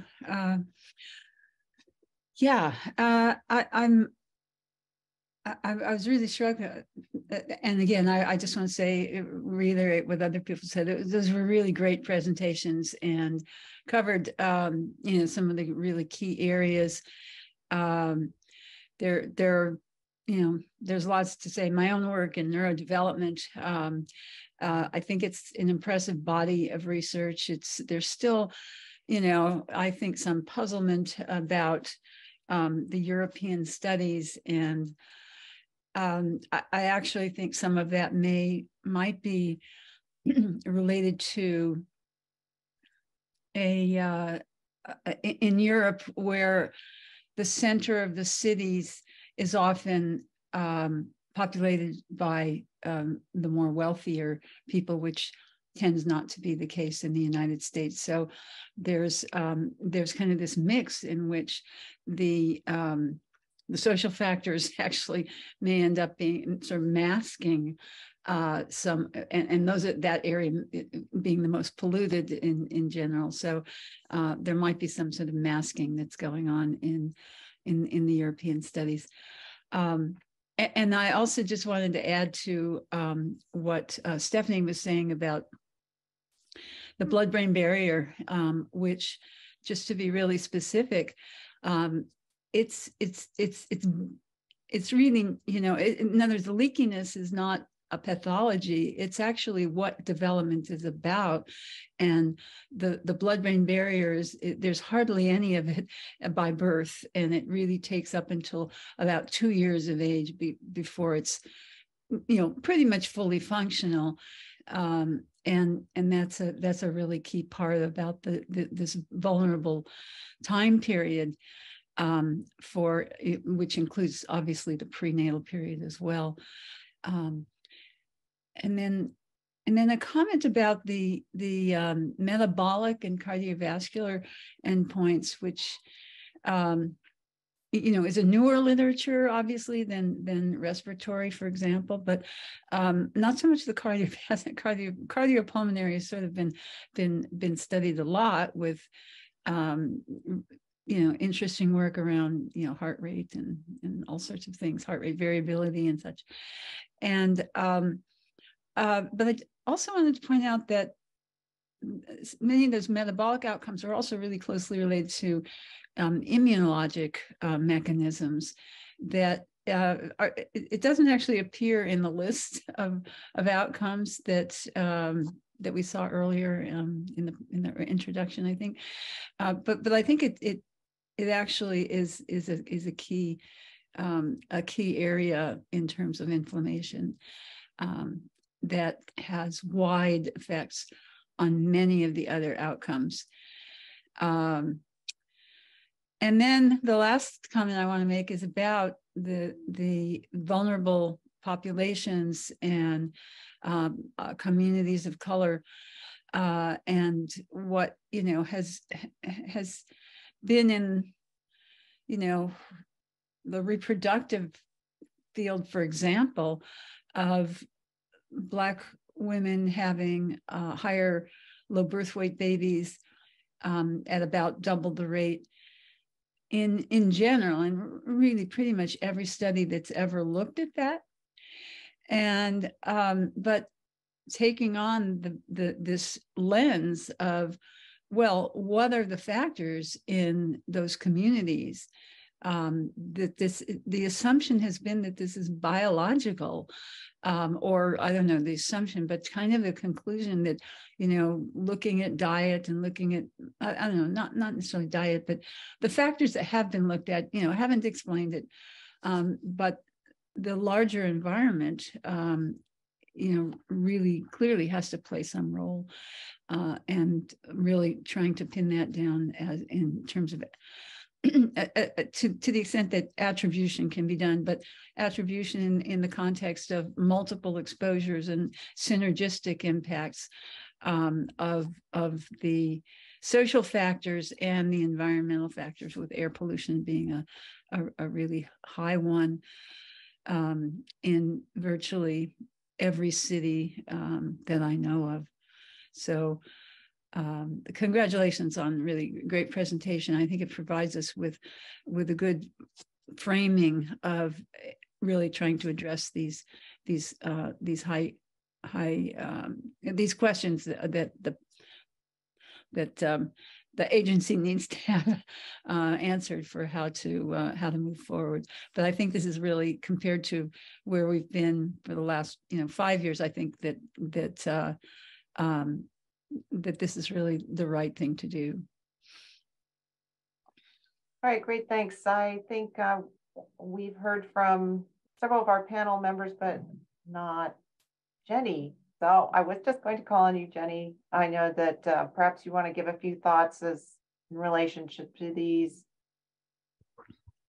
what we just heard, perhaps focus on some of the topics. Hi, I just want to echo everyone else's thanks to the speakers. It was really, I know, hard to cram all of your research into such a short presentation, but I appreciated your presentations very much. And I guess my comments and questions for the speakers kind of focus around both the first and the last bullet point. So kind of the prioritization of health endpoints, as well as how to move forward with something that might be strongly suggestive, not causal. And they kind of have to do with burdens on the communities. So it seemed like I heard from Dr. Al-Kindi some strong evidence suggesting that a smaller spatial scale of the estimating impacts would be very beneficial in looking at impacts on communities very close to sources or experiencing very high pollution. And I think that's something perhaps might be echoed by other panelists.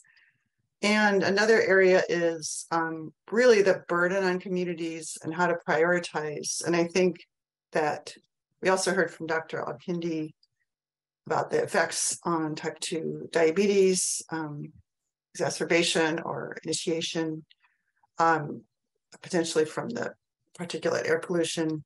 So that is something, certainly a risk factor that might be more prevalent in certain communities of color. And but I guess my question is really, since we're looking at economic analyses, or I'm kind of interested to hear from Dr. Baum and others, clinicians especially, like the effects, the costs that are on and burdens on the communities that are felt by some of these diseases. Dr. Holm, I believe you're a clinician, right? So preterm birth, I think of, obvious costs in the NICU, having had a kid there myself. But I was wondering if you could comment on costs perhaps that go on after that period, or burdens to the families in the communities, and other birth outcomes effects, because I think that it's my understanding those are not currently captured by the current system. And any panelists would care to comment on these thoughts, please do.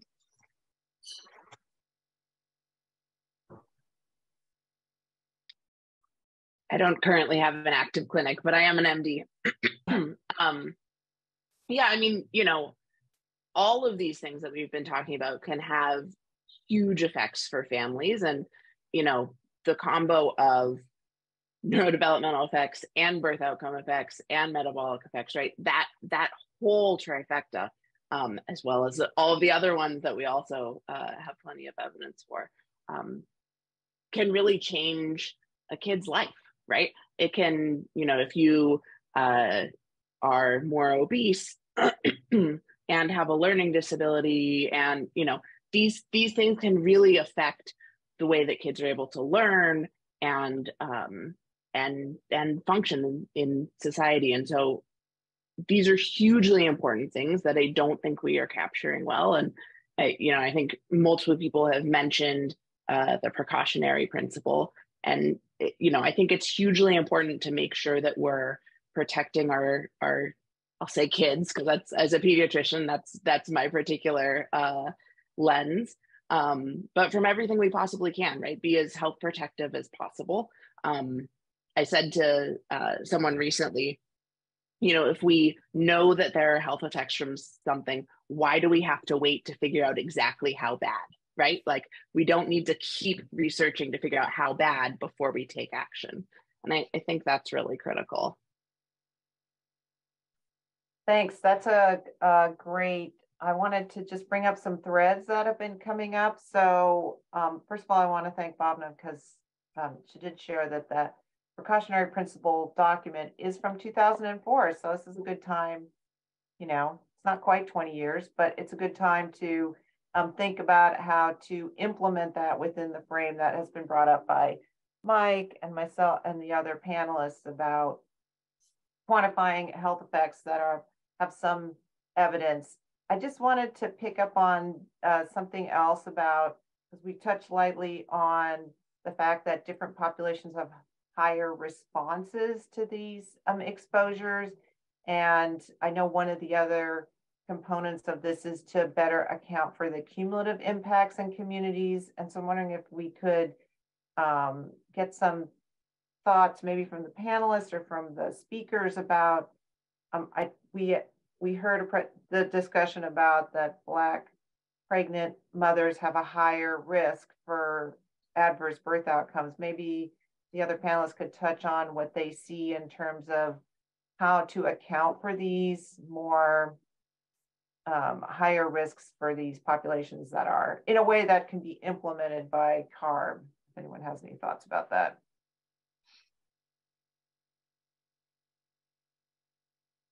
I think maybe Dr. Al-Kindi, you talked about the social deprivation index, I think, and maybe you could comment on that. And the other thing I wanted to just note also in your presentation, which I thought was really useful, and I think probably is a thread too, is that the dose response is steeper at the lower exposures. And I think we see this for many other types of environmental pollutants. Lead is also another example of that.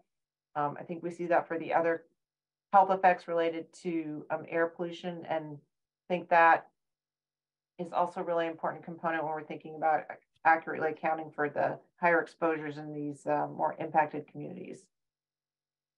Yeah, absolutely. I think there are two things that are somewhat intertwined and used by the lay, by the public interchangeably, but these concepts are the concept of susceptibility and vulnerability, right? And and they are, although they have similar meaning, but in reality, one means that the communities that are socially deprived, and I'm trying to stay away from race because race is a social construct at the end.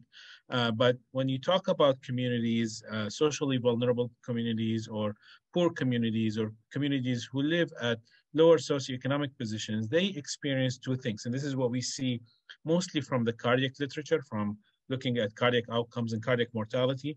We see two things. One is that they're actually exposed to higher levels, right? The second thing that for each point increase, let's say 1 microgram per meter cube increase in PM exposure, and this is, I'm talking about the long-term exposure, they experience a higher relative increase in events. So these are complex because when you add them together, the impact becomes humongous. When we talk about environmental justice and environmental disparities, I believe that the other speakers and panelists may have, similar or maybe different opinions about this when it comes to different outcomes. But when we talk about cardiac and metabolic outcomes, we see that these two actually result in a composite and add to that the impact of other pollutants, right, which we haven't talked about a lot, but you look at everything, noise pollution, light pollution, everything else that impacts communities that are socially vulnerable way higher, and it results in probably a higher impact for each point increase. So I think there needs to be a more comprehensive assessment of the environment or what we call the exposome to understand really how do these interact with each other. And I think this is what's missing in the literature for the most part. There are studies that started to look into, say, two pollutant or three pollutant or multi-pollutant at times, but still these are limited. And with the evolution of data science approaches and machine learning and artificial intelligence, I think this becomes more important and central to our understanding of how do these pollutants work with each other to impact health outcomes. Great, that was excellent. Thank you. I have Michael, Irva, and then Rob.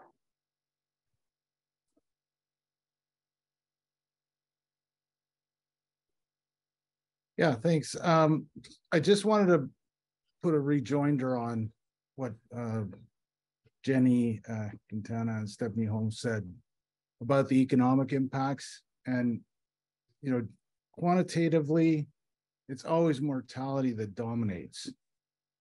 It's usually on the order of 95% of the total economic costs of the exposures.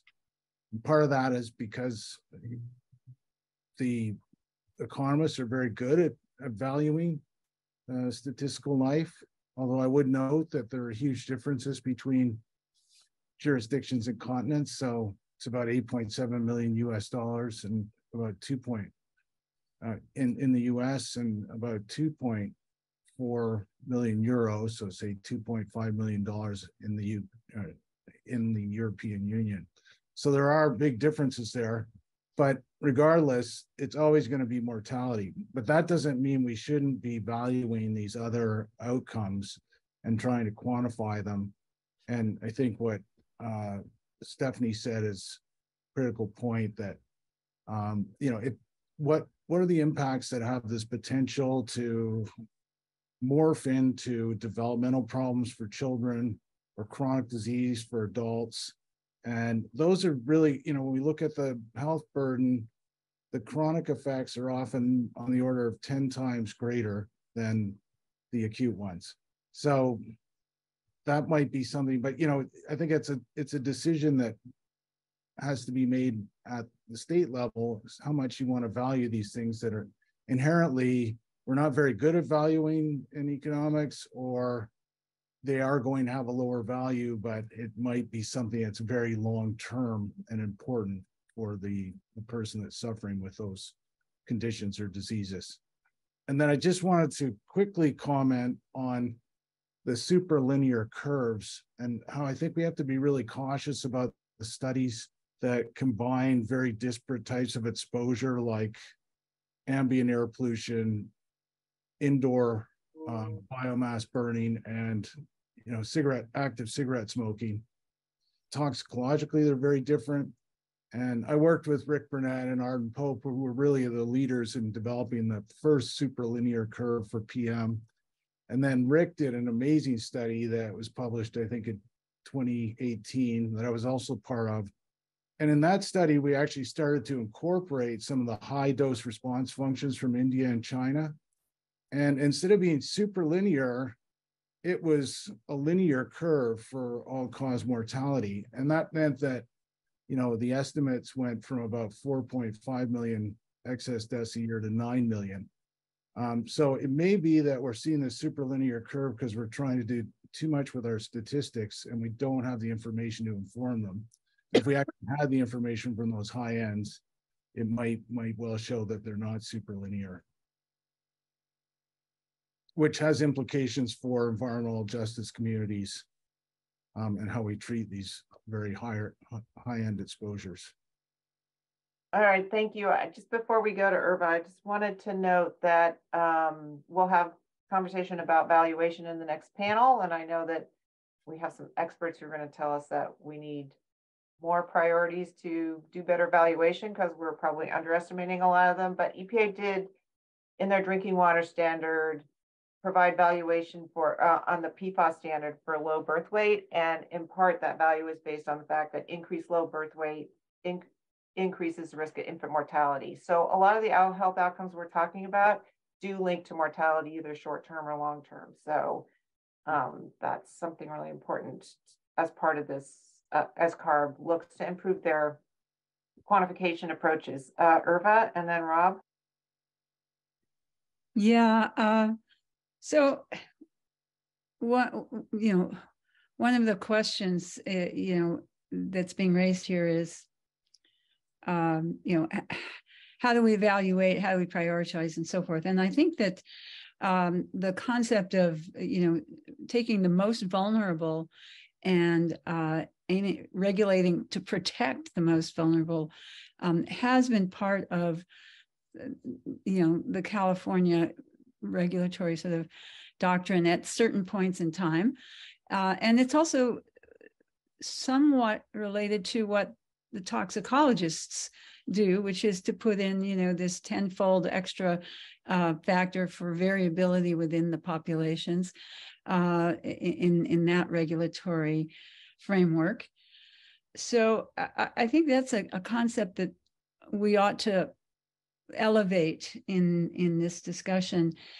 That said, I just want to warn around the regulation around air pollution with regard to the standards that are being set in light of the real solutions for the mega fires in California.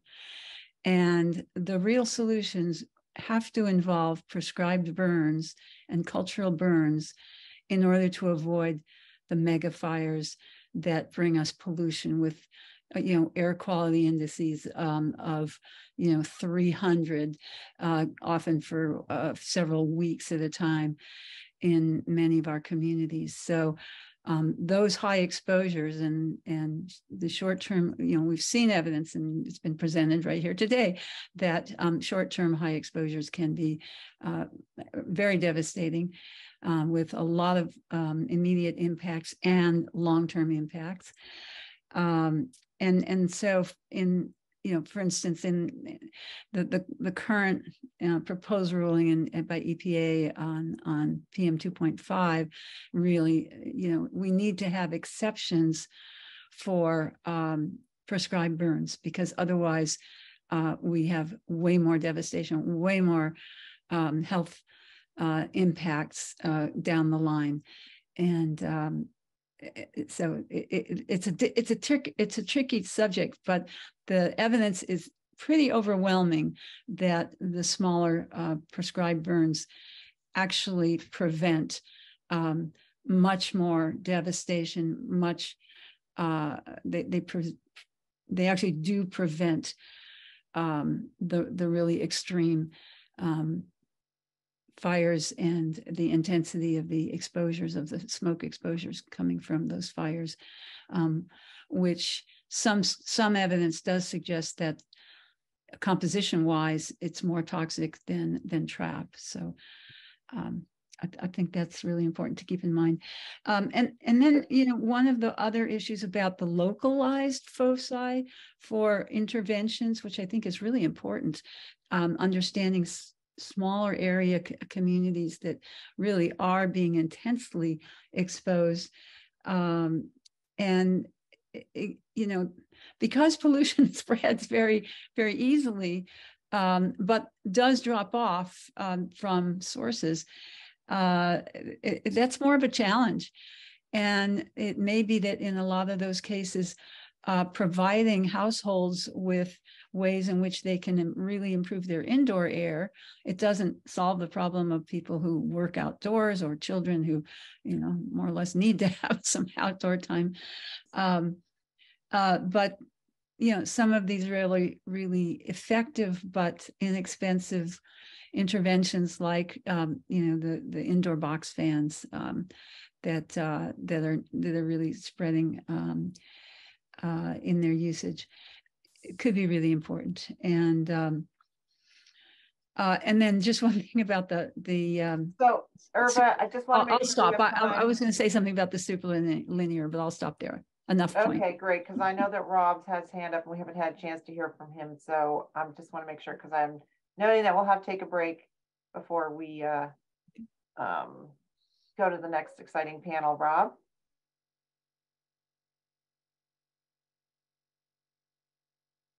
You have your mute button on.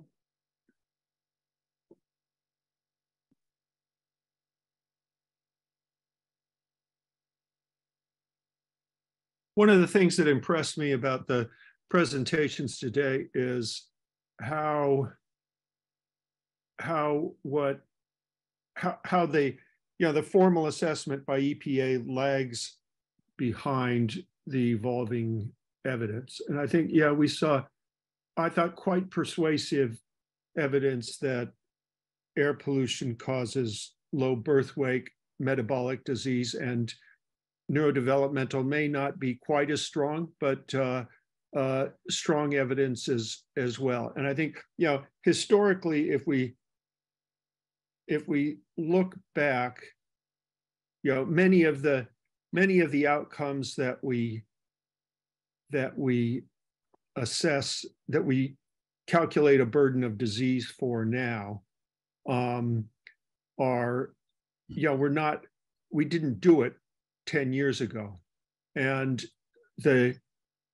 we also find that even for the outcomes that we have been looking at for a long time, that we see effects at lower levels, and that we see an increasing burden even as levels fall. And CARB's done a wonderful job over the last 40 years of reducing levels of particulate exposure to the population, but we still see that the burden itself does not really fall, because we're learning more about these exposures. And I mention this because we think of ourselves as being very conservative, but in fact, in the context of the precautionary principle, the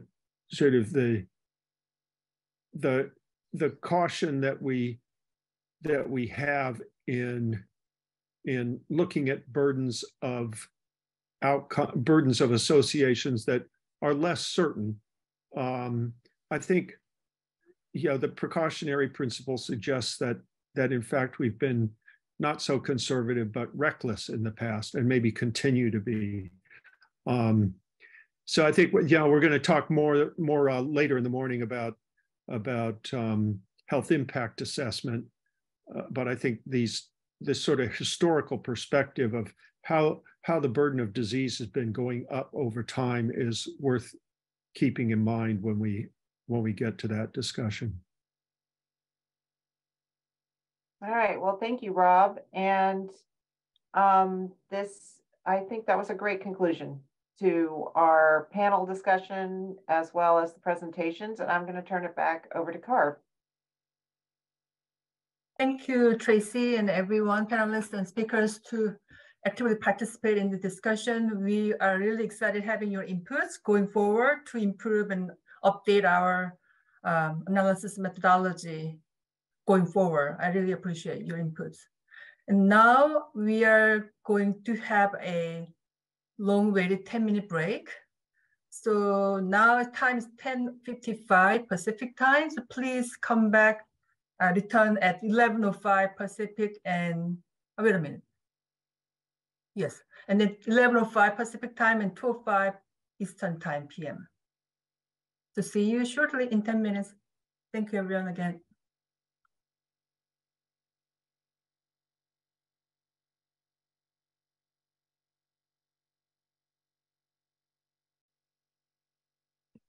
Okay, it's 11:05 Pacific time. So I just wanted to welcome back folks from the 10-minute break, and we'll go ahead and get started with the next set of presentations.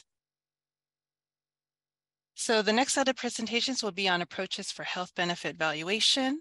And I do want to remind folks that if you are wanting to provide public comment, we will have a public comment period in about an hour from now. So just as a reminder for that, if you do want to provide public comment, we will have instructions to do so at the end, but you'll just raise your hand and we will call on you during the public comment period. All right, so for this set of presentations, here are our presenters for today. Our first speaker for this section will be Dr. Pete Maniloff. He is an economist with the US EPA Office of Air Quality Planning and Standards. Dr. Maniloff is an environmental economist at the US EPA. He works to improve how the agency values changes in air quality. So with that, I'll go ahead and turn it over to Dr. Maniloff.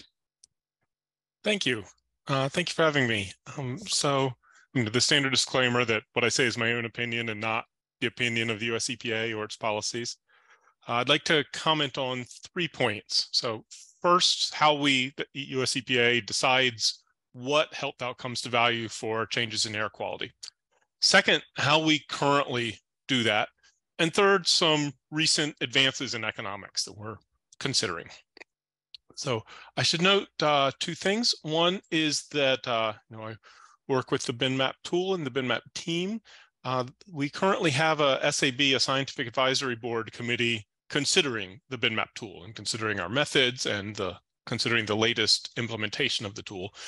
And so some of what you're about to hear may change depending on the advice they give us and our response.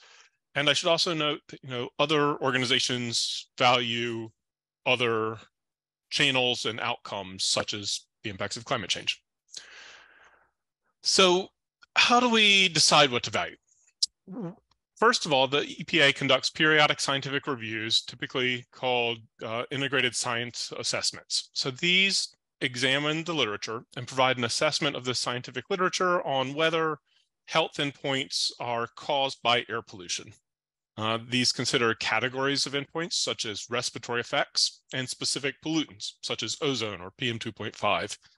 And if the ISA assesses the linkage between one of those pollutants and a category as causal or likely causal, then we try to quantify the impacts of specific endpoints in that category. If we assess that there's a plausible biological linkage between a specific endpoint, such as asthma onset, and that pollutant, then we try to quantify and value that specific endpoint.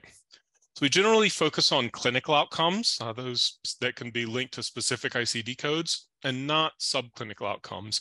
This is in part due to data limitations, both the data in the traditional sense of incidence data, but also data in the sense of scientific data, scientific results.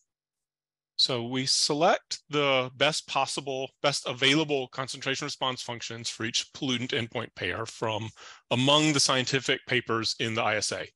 We have a variety of criteria. These are fairly intuitive. There are things like that the study setting be comparable to the US population and air quality distributions, that the study provides the parameters that we need. And then we have preferences for things like longer term studies and studies that use exposure estimates relying on multiple approaches, and so on.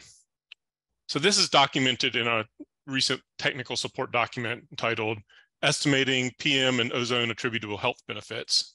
That's available on the BinMap website, and it was released in January. I'm going to share a table from that document and talk through it briefly. So this is the health endpoints we currently value for our main benefits analyses for PM2.5 changes.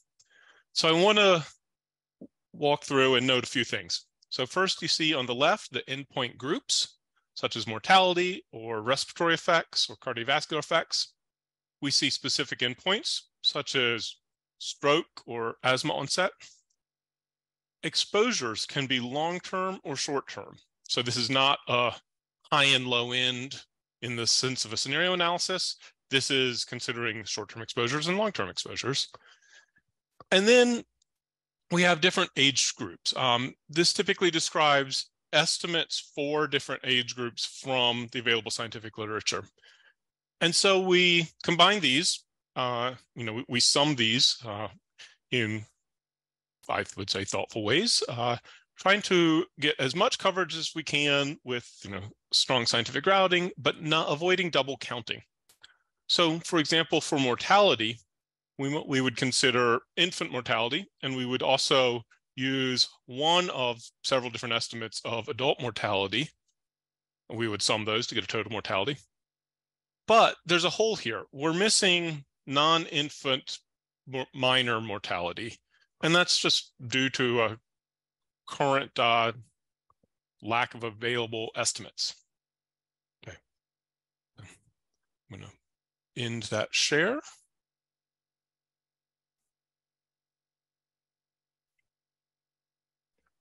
Okay, so once we've settled on that list of endpoints, how do we actually value them? How do we come up with dollar figures? So we find a concentration response function. That's a really a parameter that relates the change in the level of air quality to change in the percentage of outcomes, counts of outcomes, number of deaths or asthma cases or school loss days. And so we use those to get a percentage change. We multiply that by baseline incidence, the baseline number of people who would develop the outcome, and that gets us a change in the number of events. So this baseline incidence data comes from different sources for each endpoint. Comes from CDC Wonder for mortality data, comes from HCOP when available, and then a variety of other data sources, also documented in that same technical support document. Often we are able to use data from other government agencies, but not always. So at this point, we have a change in the number of cases. And so we can multiply that by an average benefit to avoiding each case for each outcome. So ideally, this is an economic utility measurement, or what economists would call a welfare measurement, such as the value of a statistical life. So this is often called a willingness to pay measure, or willingness to pay approach, and it describes how much people want to avoid avoiding a small risk of some outcome. So avoiding a small risk of a heart attack or avoiding a small risk of death. It includes medical expenditures with some asterisks, but it also includes impacts that wouldn't show up in household bills, like the unhappiness induced by having a condition, if that's relevant for that condition. These measures are then converted and denominated in dollar terms. So that's just a unit from the standpoint of economics, but this means that we can use these measures in cost-benefit analysis. So that's the best case scenario and a common one. But for some endpoints that we value, we aren't aware of recent estimates of willingness to pay, of economic utility to avoiding those impacts. In those cases, we use measures of the cost of illness. So intuitively, this is the medical cost of treating that outcome. So for example, for acute myocardial infarctions, we use a cost of illness measure. And this includes a direct cost of medical care, so not the charges, but what's actually the cost incurred by the medical team. It can also include costs such as lost work, but it will exclude unhappiness induced by having a heart attack. Either acute physical pain or lost if there are activities one cannot do subsequently, sort of disappointment, not being able to do those activities. Those would not be captured by a cost of illness measure, but they are, real cost of these events. We draw these estimates of willingness to pay and cost of illness from the peer-reviewed literature. Sometimes this is sort of medical journals, sometimes this is economics journals. It's from wherever we can find them. They're published in an array of places. And we have a set of selection criteria for these studies. They're again fairly intuitive. We prefer that they match the ICD codes that are used in the EPI studies that we're drawing from. We prefer that they match the EPI studies age range. We prefer more recent studies, and so on. These criteria also are in the technical support document, and then we update them for inflation, and we do discounting, and we deal with changes in income in technically appropriate ways. So once we've done this for each endpoint, we're typically doing this for many years into the future. So we sum the dollar-denominated benefits to or costs of changes in air quality in each year, and then we discount that back to the present and sum those all up, and that gets us an estimate of the total benefits of the total health benefits of a change in air quality, or total costs. Okay, let me turn to my third point. I want to comment on some recent advances in economics, two in particular. The first is thinking about human behavioral responses to air pollution, and the second is thinking about subclinical impacts of air pollution. So human behavioral responses. So adaptation, averting behavior, defensive expenditures, related terms. So concretely, people do things like respond to air quality by putting off outdoor recreation. They might not go to the zoo that day if there's an alert. They buy over-the-counter medications. In some settings, they buy air filters, things like this. Those are all costly. We don't currently value these impacts, although there is evidence that they're non-trivial. So one study found that the NOx budget program reduced pharmaceutical expenditures by about $1 billion per year. So that's more than 1/10 of the mortality damages estimated in that same study. There are a couple challenges here. So one is double counting.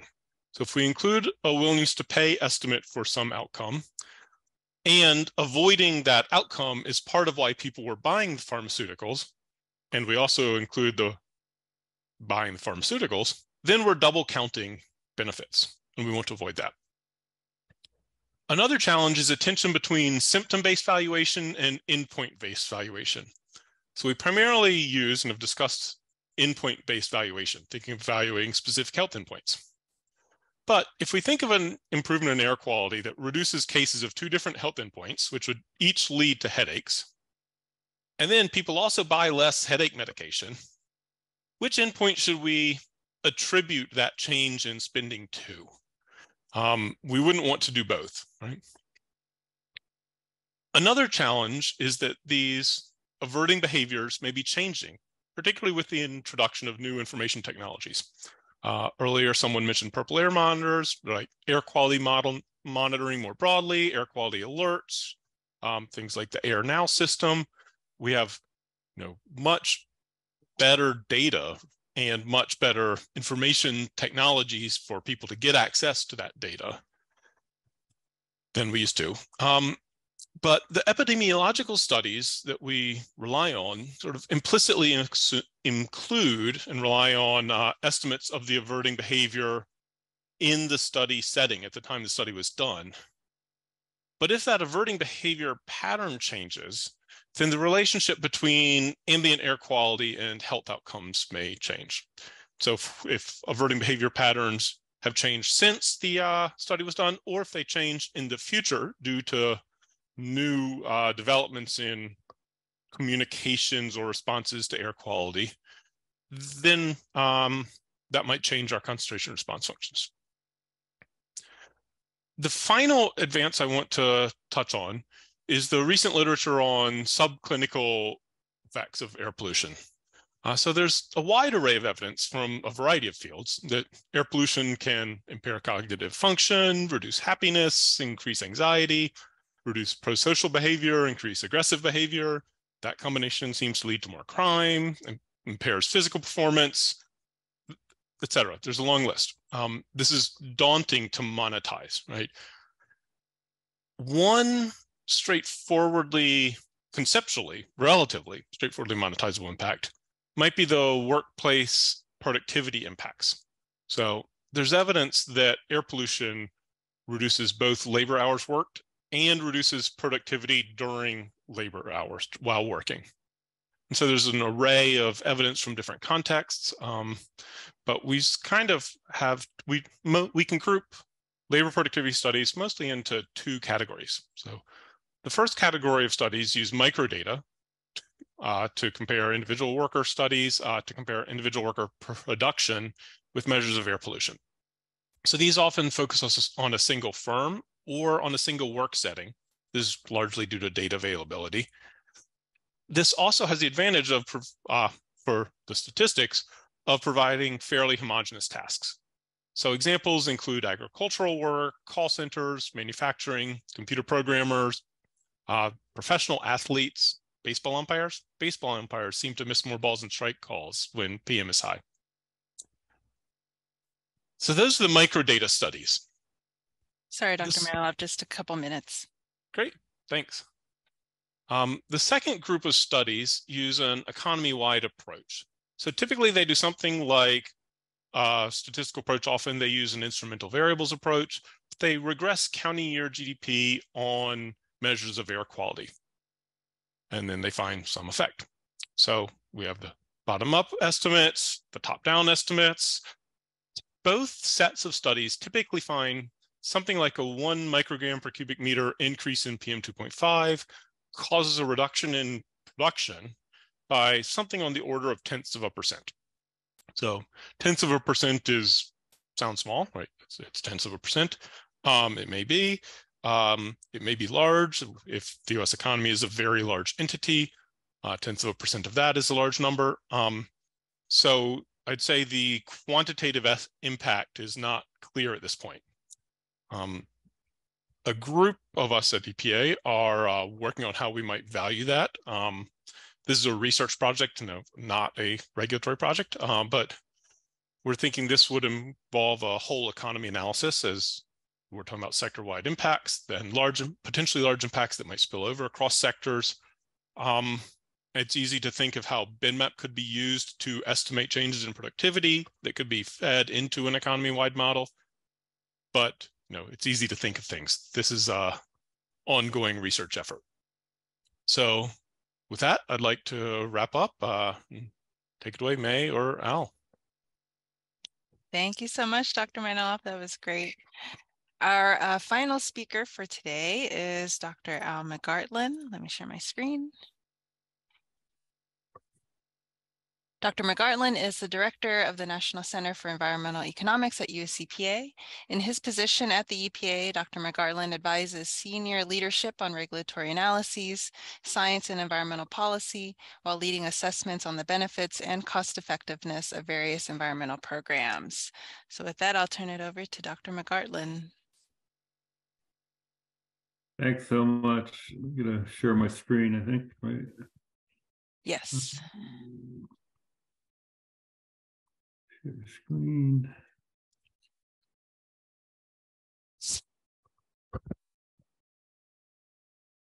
Can you see it?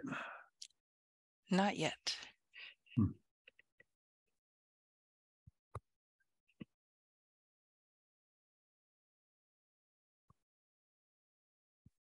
Not yet. No. No. But if you're not able to share it, I also have your slides as well. Yeah, why don't you do it then? That Sure. way I can see the folks. Thanks. Appreciate it. I'll stop sharing. Good.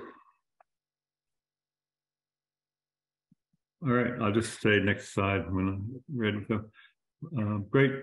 So what I'm going to talk about today, and I'm glad some of this was already covered in the last part, because there's, with limited time, I don't know that I can get to all this. I could easily spend an hour on each of these topics.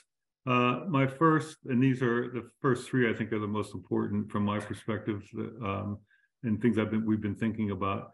The first is when we do quantify health benefits, we have a problem in benefit cost analysis, and it's what we lovingly call the all in or all out problem, and we'll get to that. The next, we get just the previous presentation discussed a little bit about this, but the sort of willingness to pay or cost of illness concept of how to value benefits.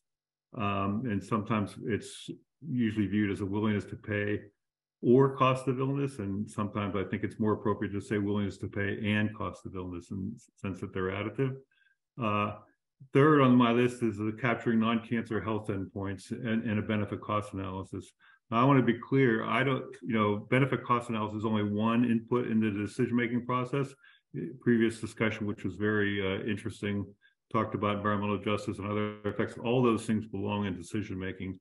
But for benefit cost analysis, the goal really is to capture and quantify and value all the benefits of a given policy option and have that inform the decision-making process, as is with an EJ analysis or other kinds of analysis as well. And so I'm definitely not saying that benefit cost analysis makes a decision for this decision maker, but it definitely can be one input into many. And then last but not least on my list are sort of some additional benefits that sometimes get not enough attention or get no attention. Some were already just mentioned, the labor, productivity, and cognitive impacts. There's a third on my list, which is how respiratory disease morbidity can be exacerbated by air pollution, including COVID. And last but not least, something called altruism. So we may have a benefit when we improve the air quality of those who are in sort of in EJ communities or those with disproportionate risk. Next slide. So this is the all in or all out problem. So a previous discussion did talk nicely about the current approach. And so you could have studies or categories of health effects that are suggestive, for example, but we don't quantify them. I think in most places probably don't quantify them.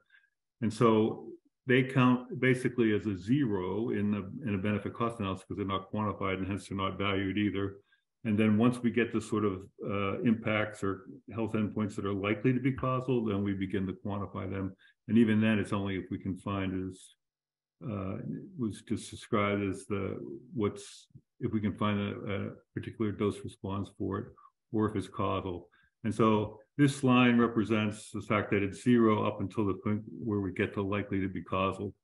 But that's really missing the boat in some conceptual sense, because again, we're supposed to be bringing a picture to the decision maker of all the benefits of the cost. So if you were in a neighborhood and two of your neighbors got food poisoning and they ate at a nearby local restaurant, you'd probably avoid that local restaurant, at least until they discovered the cause. And so even though we're not saying that they definitely got food poisoning from that restaurant, there's still a benefit, it seems to me, from avoiding that restaurant. And similarly, just because we think it's suggestive, there's still a very real benefit. And frankly, the more frank the health endpoint is, the bigger the benefit is. Next slide. So we talk about, how we value impacts and sort of willingness to pay for environmental improvements. And, we in our own lives, we deal with uncertainty all the time, right? Most of us, or maybe all of us, buy insurance for all kinds of uncertain outcomes because we want to mitigate the cost. And so this kind of thinking can be applied here as well. So just because it's suggestive, it's still a really real willingness to pay to avoid those health outcomes. And I'll note, actually, with the really big advances in causal inference that are happening in biostatistics and in my field of econometrics, we can have much higher empirical confidence on the causality anyway. And so in some sense, the institutions which make these determinations for causal or likely causal are sort of lagging behind really where the literature is. And I get why they do that, because they wait and evaluate the entire body of evidence. But again, the empirical literature is often way out in front. And so it's already described that we only do causal and likely causal. I think it's worth noting that our own our science advisory board in 2020 gave us a letter saying that and urged EPA to consider potential inclusion of effects that may be less certain than likely causal, particularly when the impacts are substantial. So there's definitely sort of a foundation laying to start considering some more of these effects. Next slide. So when we think about this in sort of a benefit context, we sometimes think, next slide, and the next, I guess, too. So these graphs just sort of simply talk about how, as people, we all are risk adverse in our lives. We buy insurance, we do everything. So the willingness to pay is actually much larger than empirically than just the expected value of the outcome, particularly when there are frank effects. We have both risk aversion and something called ambiguity aversion. We don't really like living in this uncertainty. So that's one plea. And I think there's a movement afoot to do more of this in benefit cost analysis, because I often quote, which I thought was John Maynard Keynes once, who said, "I'd rather be vaguely right than precisely wrong." And putting these zeros in is being precisely wrong. So next slide. Oop, I'm getting a blank screen. Is that not showing up? Oh, is it not showing? Yeah, this is just a quote from a report from Science and Decisions.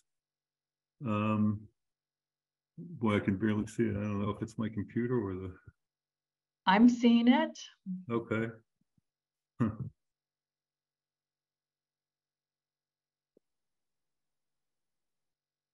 going to try.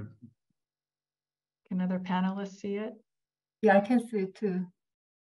Okay, hopefully this is the only one that's affected. So historically, dose response assessments at EPA have been conducted differently for cancer and non-cancer effects, and the methods have been criticized for not providing the most useful results. Consequently, non-cancer effects have been underemphasized, especially in benefit cost analysis. A consistent approach to risk assessment for cancer and non-cancer effects is scientifically feasible and needs to be implemented. That was the National Academy of Sciences Science and Decision Report way back in 2009. And we've only made a tiny little bit of progress since that report's been issued. So we do quantify non-cancer health endpoints when we have epidemiology, but if we have to rely on toxicology, I don't believe that it's ever been valued or quantified yet. And again, that's not really doing our job. And so it's, on the one hand, we're answering questions that we want to answer, not the questions that decision makers or what a benefit cost analysis is designed to answer. Next slide. Oh boy, this whole thing is going black. I'll pull up my own. Oh, there it is. Good. The showing, okay. Yeah, good, I got it. So I think everyone knows this, but just to be clear, so the top left-hand slide of the slide is the typical way we quantify cancer potency. So it's a cancer slope, and it gives the probability of a cancer risk of getting cancer for a given exposure. Economists can do a lot with that, right? Because then we can quantify the expected outcomes of cancer given a certain exposure to a population. But on the bottom left-hand slide is the sort of reference dose, or sometimes we use reference concentrations when talking about air concentrations, where it's the we sort of have a point of departure where our observations are, and then, as was alluded to earlier by one of the panel members, we apply some uncertainty factors to get a reference dose. And typically we characterize that reference dose, my shorthand definition is that we think it's safe for exposures below the reference dose and not safe for exposures above the reference dose. That is an overly simplistic term, but I've made the claims elsewhere that's a pretty made up paradigm, in the sense that we have now we have a reference dose for mercury. And does anyone think that there's a threshold for mercury and say IQ? There's no biological rationale for such a thing. And the Science and Decisions report made similar comparisons. But even if you think there are thresholds for non-cancer health effects, next slide. This chart was taken from Science and Decisions. We're all, of course, not the same. So we all have our own individual, if thresholds do exist, we have our own individual thresholds. So in the interest of time, I'm not going to go over all this, but the theme of this chart and diagram is to show that as long as we're heterogeneity across the population, and we all have our individual background doses and individual dose response, sometimes with a threshold, when we aggregate up to a population, it turns into a continuous dose response curve. That's easy to show. Science and Decisions did show it. So again, we don't have to abandon a reference dose or a threshold concept necessarily if we want to go to a population dose response curve. Next slide. The third kind of category of benefits that we need to worry about are willingness to pay or cost of illness. I'm always amazed, particularly in the public health field, where researchers want to go after the cost of illness. And so if we can avoid these health effects, society will avoid the cost of treating these effects. That is true, but it's typically considered a very big lower bound. It's not even a lower bound, really. It's just a very low estimate of the total benefits to society. So if we look at the highlighted health effects, those are the ones where we use willingness to pay estimates for. This is taken right out of BenMap. It's very similar to the charts that were shown earlier. And the rest of these, if we value them or use, typically we use the cost of illness that would be saved if we could avoid these health effects. But what I want to posit in the last bullet here on the right is that if properly constructed, willingness to pay is often additive to cost of illness. So it should not be one or the other. In most cases, it should be both. So take lung cancer, for example, non-fatal lung cancer. So if I did a survey, we call them stated preference surveys to try to get people's willingness to pay to avoid lung cancer, I'm sure it would be very, very large. But I would argue that for folks who have health insurance, they're not putting into their calculus how much healthcare savings they're going to save society if they don't get lung cancer. They're really expressing a willingness to pay based on all the worry, pain, and suffering and other consequences of lung cancer, but not most of the healthcare costs. So again, EPA is starting to move towards more of an additive approach to these, but most of the best practice is not cut up to that. Next slide. And then we already talked about labor productivity and cognitive impacts. Those are, I think, going to be huge. There's a lot of good studies. On my next slide, I have some citations as well. There's also an emerging literature on how the flu or even COVID can be worse when high exposure to certain criteria air pollutants like PM. And that also, I think, could be included. There's enough literature out there, I think, now that you could begin to quantify that effect as well. And again, that tends to be worse in overburdened areas or, with disproportionate exposures to high levels of air pollution.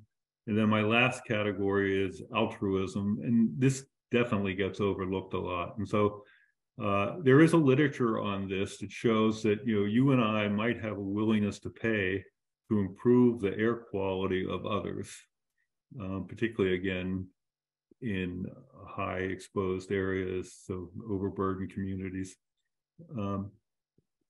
Unfortunately, there is not enough empirical work done on this. There's been a little bit. Maureen Cropper and Alan Krupnick did some focus groups on this. They're both at Resources for the Future. And they were shocked, actually, at how big the focus groups expressed a willingness to pay to improve the air quality of others. In many cases, people were willing to, because they wanted that sort of equity to remove those disparities, they were willing to forego any improvements in their own air quality and still have a sizable willingness to pay to improve the air quality of others, particularly in the context of air toxics. So again, that's not implementable now because we don't have enough research, but it's something I think certainly on our radar is something that deserves further scrutiny, and we're hoping that either us or the research community can sort of take that on. So next slide, finally. These are just some of the research or the publications that we thought would be helpful in these things that sort of give us a stepping stone to doing this. Of course, the Air Office is doing some great work on all these things, as was alluded to. So, but these are potentially very, very large effects. And so, with that, I'll conclude. Thank you all, and Pete, for a great presentation. PITS covers some current methodology from EPA and future consideration of including more unexplored area evaluation. I really appreciate that. And also, you mentioned a lot of advanced research in the field, and I'm glad to hear the EPA is also thinking of the same line of thought that we are considering. And for your information, RD, we also funded some COVID research in the state of California. And so there was another extra great information we can use for the future. So now we are ready for the second panel discussion on the valuation topic. So I'd like to have our panelists and speakers back to the floor. And first, are there any, again, clarifying questions to the speakers from the panelists?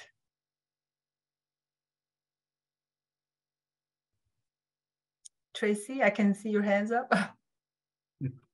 Thank you. Oh, yeah, those were terrific presentations. Thank you so much. I was wondering, Alf, you could talk about you showed the graph that shows that you can do the valuation for any level of evidence. Is this being currently considered by EPA, or has this been something that there's been development of methodology around that? It's a good question. So, the Air Office does have the benefit of those scientific assessments. So, and then they have the KSAC or others panel members that, or even some that weigh in on the sort of likely causal designations. When we work with other program offices, the water office, drinking water office, etc., they often do not have such integrated scientific assessments. So we're not as I don't want to say handicapped, but we're not dictated to what we can quantify or not. And so the good news is we have the burden of presenting that science is on the program office and us, because we often work with them directly. But we've been able to make some inroads. And then, of course, I have some examples in the past. So I have one time we were working on a lead in drinking water regulation, and we quantified the cardiovascular mortality associated with reduced lead. That should not even be, no one can object to that, given the state of what we know about that and how much science is on that. So we learned, though, that when we don't do a very good job quantifying or carrying forward all that science and why it should be quantified, the instincts of people are to question how we can quantify that it might be speculative. So I think it's, we won't ever back off on that again. And I'm reminded, Tracy, when we first did the first so-called Section 812 study of the Clean Air Act, which is the report to Congress on the benefits and costs of implementing the Clean Air Act, we wanted to quantify infant deaths from PM, and based on your work, and it was the panel, which was not economists, but rather mostly public health folks, risk assessment folks, said it was too speculative, it wasn't replicated, etc. And so again, I think we're learning our lessons that if you're doing a benefit cost analysis, you really do need to carry that forward if it's solid science. Thank you. And Rob, and then Mike next. So thanks for those presentations. I really enjoyed them. I have maybe a naive question about willingness to pay. I think there are no economists on the panel, so we're all at a disadvantage. But I like the notion of willingness to pay being something different and may get added on to the cost of illness. Willingness to pay, it's maybe one of the good things about it is that it's quite subjective. It captures something integrated about people's sense of the risk, but I assume it suffers from imperfect information. How does that play into this? How do economists think about that? What sort of perceptions people have that may not correspond to the true risk, in either direction? Yeah, excellent question. So on mortality, we're in our strongest space, right? Because we have several different ways to quantify a willingness to pay from mortality risk.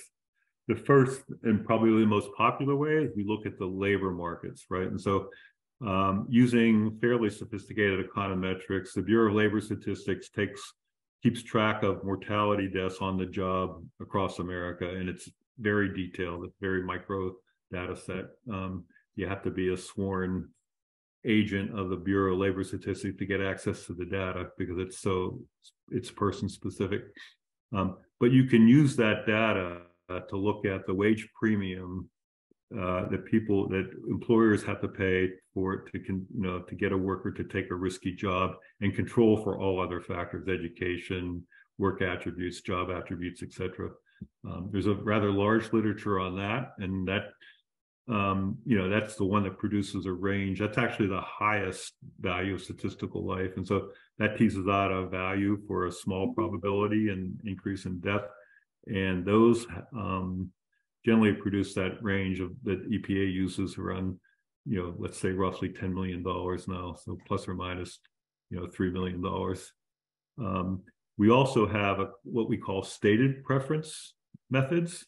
As the name implies, there's really survey methods, and we work with cognitive psychologists and others to try to communicate the sense of risk. And there's very ingenious ways to get at that. Some people look at living in a community where you're going to lower risk, but your cost of living is going to go up, or your taxes are going to go up. There's all kinds of trade-offs. And hopefully we try to use trade-offs that people are used to making in their own lives and tease out a value that way. That's a second way. And the third is we can look at consumer expenditures, like how much are people pay to buy, safer cars, Volvos, instead of a more dangerous car, for example. So safety things, or that tends to give the lowest VSL in that literature, but that's a third class of literature. So do people understand? I think they go through the best practices for the survey method. You have to do focus groups, you do debriefings, et cetera, to sort of convince yourselves that people do in fact understand what they're trying to value. But that's, is a function, I guess, of how well the study's done, which might be another reason why researchers or practitioners of benefit cost analysis tend to glom onto the cost of illness, the medical care cost savings, because it's a far relatively easier thing to get at. Thank you. And Mike? Yeah, I too really enjoyed both the talks, so thanks to the speakers. I realize this isn't part of EPA's current mandate, but I just wanted to get your sense. When you go out and deal with a lot of communities that are disproportionately affected by air pollution and other environmental risk factors, the big concern is cumulative effects. And then a very closely related concern is that people living in these communities are often more vulnerable because they have higher rates of chronic disease or worse workplace exposures, et cetera. So what's the state of the science on valuing cumulative effects, and then as an adjunct to that, on taking into account vulnerable populations who may have a disproportionately large dose response curve? Again, great question. That I think, like the cumulative risk assessment, the state of the science is not there for evaluation. So I don't. I mentioned the sort of the idea that we're probably all willing to pay something to improve those overburdened communities' disproportionate exposures. That's certainly nothing we have on the shelf that we can use right now. In fact, our typical position is, we're sort of been debating this, that we think that the EJ analysis should be separate and distinct from the benefit cost analysis, because it's it's sort of trying to shed a light and data on a different kind of problem. In benefit cost analysis, nets everything out, right? We talk about net benefits, which are benefits minus cost. And when in EJ, you can't net anything out because where you start matters, the disproportionate risks. And so, it's inherently distributional. Yes. And so, you don't want to net, you want to really want the decision maker to understand the current baseline conditions and then how that regulation is going to change those baseline conditions. But the effects on community A should not be netted out with the effects to community B. If one's getting better and one's getting worse, they don't cancel each other out in a distributional sense or even in a justice sense. Okay. And on the vulnerable populations, where we do see, enhanced dose response functions. Yeah, well, we're very interested in moving in that direction, but we don't have right now, most of what we do is with indexes, and I think that's the general state of the art, if you will, in terms of applied work, and that's very unsatisfactory. So whether you talk about the so-called RISI scores or others, and to me, at least, the meaning of disproportionate exposures doesn't get conveyed if you're just talking about an index, and this person's index is 1.2 times, this community's index, etc. So it just doesn't carry, I think, the goal of informing decision makers and the public about, the current conditions. So we're working, in fact, talking to researchers, et cetera, about how to make those methods better. Or our Office of Research and Development has a very long run program to try to get there in a very science-based way. Some of us are a little bit more impatient, and so we're trying to look at ways we can sort of fill those gaps while that long-term research plan kicks in as well. Thank you. Thank you. Tracy, your hand's still up. Yeah, I just want to follow up on that point about accounting for cumulative impacts or factors that put people at more risk for environmental exposures, in this case, air pollution. And I just, Dr. Maniloff was saying that they use the sensitive, I guess you use a particular dose response. So there's two things here. One is, you account for the fact that it doesn't fully reflect variability in the population. So that would be one way to address this issue about variability in response. And that is a recommendation. I love Science and Decisions 2009. I'm also a big fan. And they also recommend that the variability factor should be bigger. And there's some approaches that have been done to do that. But that also, if you have data from one particular example, you can use that as a default approach when you don't have data in another area, which I think is really important, because you can't, like when Bob Noah was talking about every community in LA, you're just not going to be able to necessarily know all their exposures. But if you know in general what the increased risk is, maybe it's 2 times more for, among Black women for exposure to air pollution and low birth weight, that could be replicated as a default factor. So I wonder if you guys could comment on that. So that's something that we've been discussing. And we see, in the literature, we see different response functions by a variety of different demographic groups, right? But I would say we haven't found them for everything we're trying to value. We generally have baseline data, but the baseline incidence data is also sometimes missing at the fine spatial resolution. And so then that leads you to the question of, for each of those, how do you fill in the blanks, or do you? This is one of the questions we're confronting now, absolutely. Right, but I guess I would say you probably shouldn't end with 0, right? Well, I would say we're not currently assuming that it's a 0, right? We're currently implicitly assigning an average. I got it, right. Yeah. And Bhavna?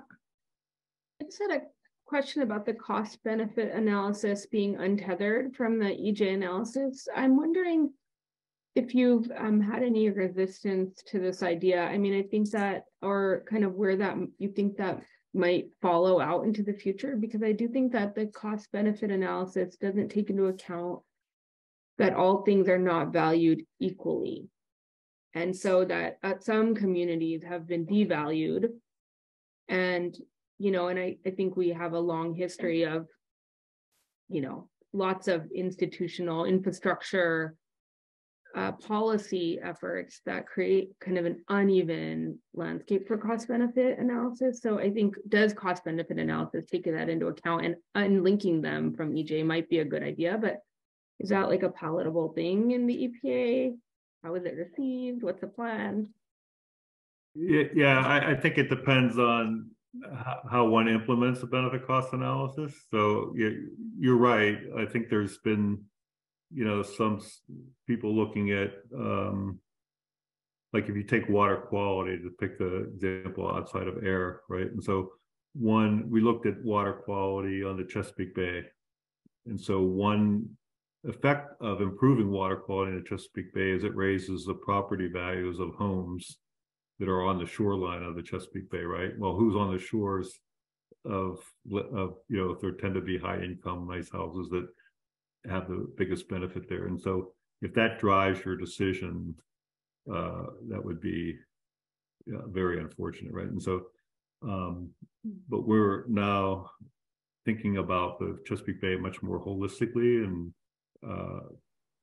so I think it really is a function of how you structure the benefit cost analysis. So my point about making it separate from the environmental justice analysis is, one, the environmental justice analysis should be freer to have, you know, more degrees of freedom to take a deeper dive into some of the issues that are raised like that. And a lot of that is really of like benefit cost analysis typically doesn't worry about the baseline conditions, right? They're kind of irrelevant. We're just looking at the marginal impact of the regulation. And so where you start really doesn't matter as much, at least the way the tools have been developed.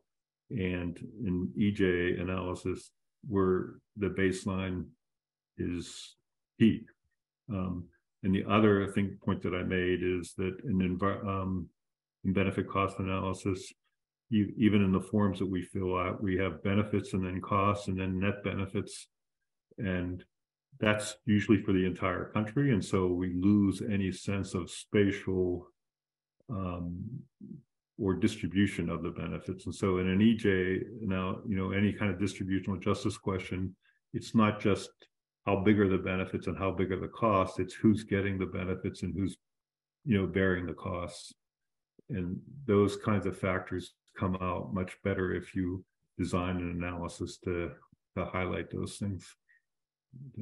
Another example, the AIM Act, EPA recently did a rule on phasing out HFCs, powerful greenhouse gas emissions. And so we did a benefit and cost analysis on that. And so we looked at the cost of substitutes. The good news is most of the substitutes are actually cheaper than the HFCs themselves. So that's good. So the costs were quite small, but the benefits were mostly the greenhouse gas, you know, benefits.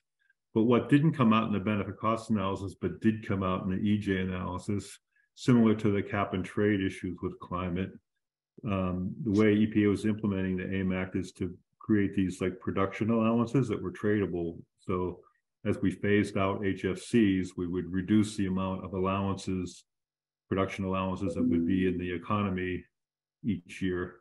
Well, that meant that the concentration of producing this stuff, instead of being produced, HFCs being produced, say, a dozen plants across the country, it might concentrate into certain areas, right? And so you could see the spatial benefits of, you know, of reduced HFCs going down in some places and up in other places. And then what about the production of the substitutes? Some of the substitutes could be toxic, and certainly the production of them at chemical plants, these are mainly refrigerants and stuff, could be toxics as well. And so the benefit cost analysis did not look at that issue. The EJ analysis was able to shine a light on that very issue, that it wasn't really the HFCs themselves that might pose the environmental justice concern, but rather the emerging pattern of where these things are going to be produced and the associated air toxics emissions from them.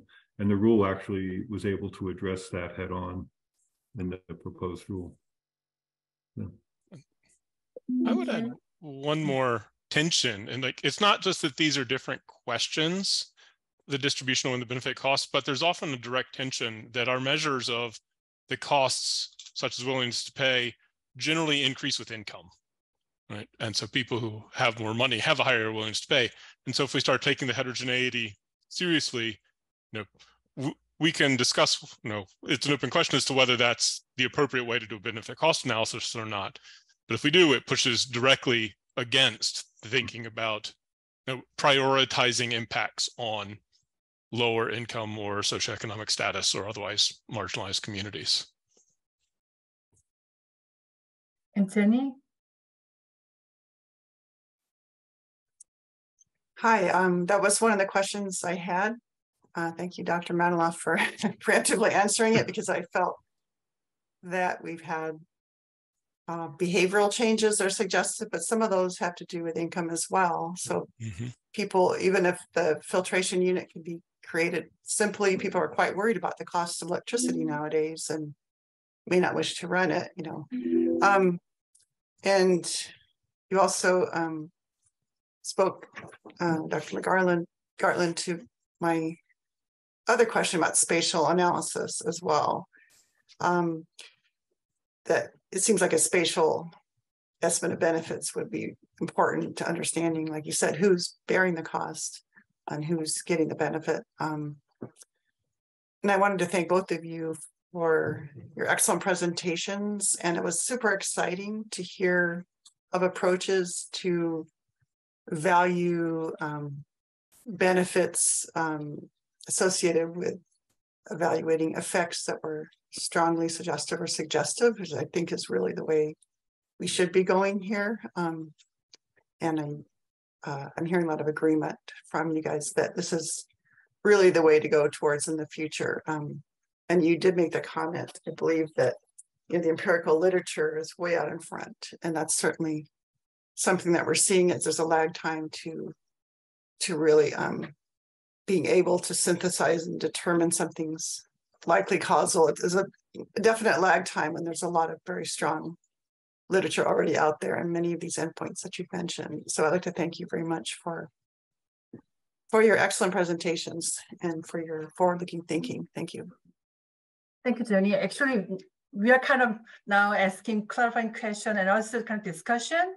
So I think similar to our first discussion, here is a list of questions that we prepare for active conversation, and Rob is willing to kind of moderate this portion of the discussion. So May, can you share the slide? And Rob, if you have any other clarifying question, you can ask, and otherwise you can start discussion among panelists and speakers on valuation topic.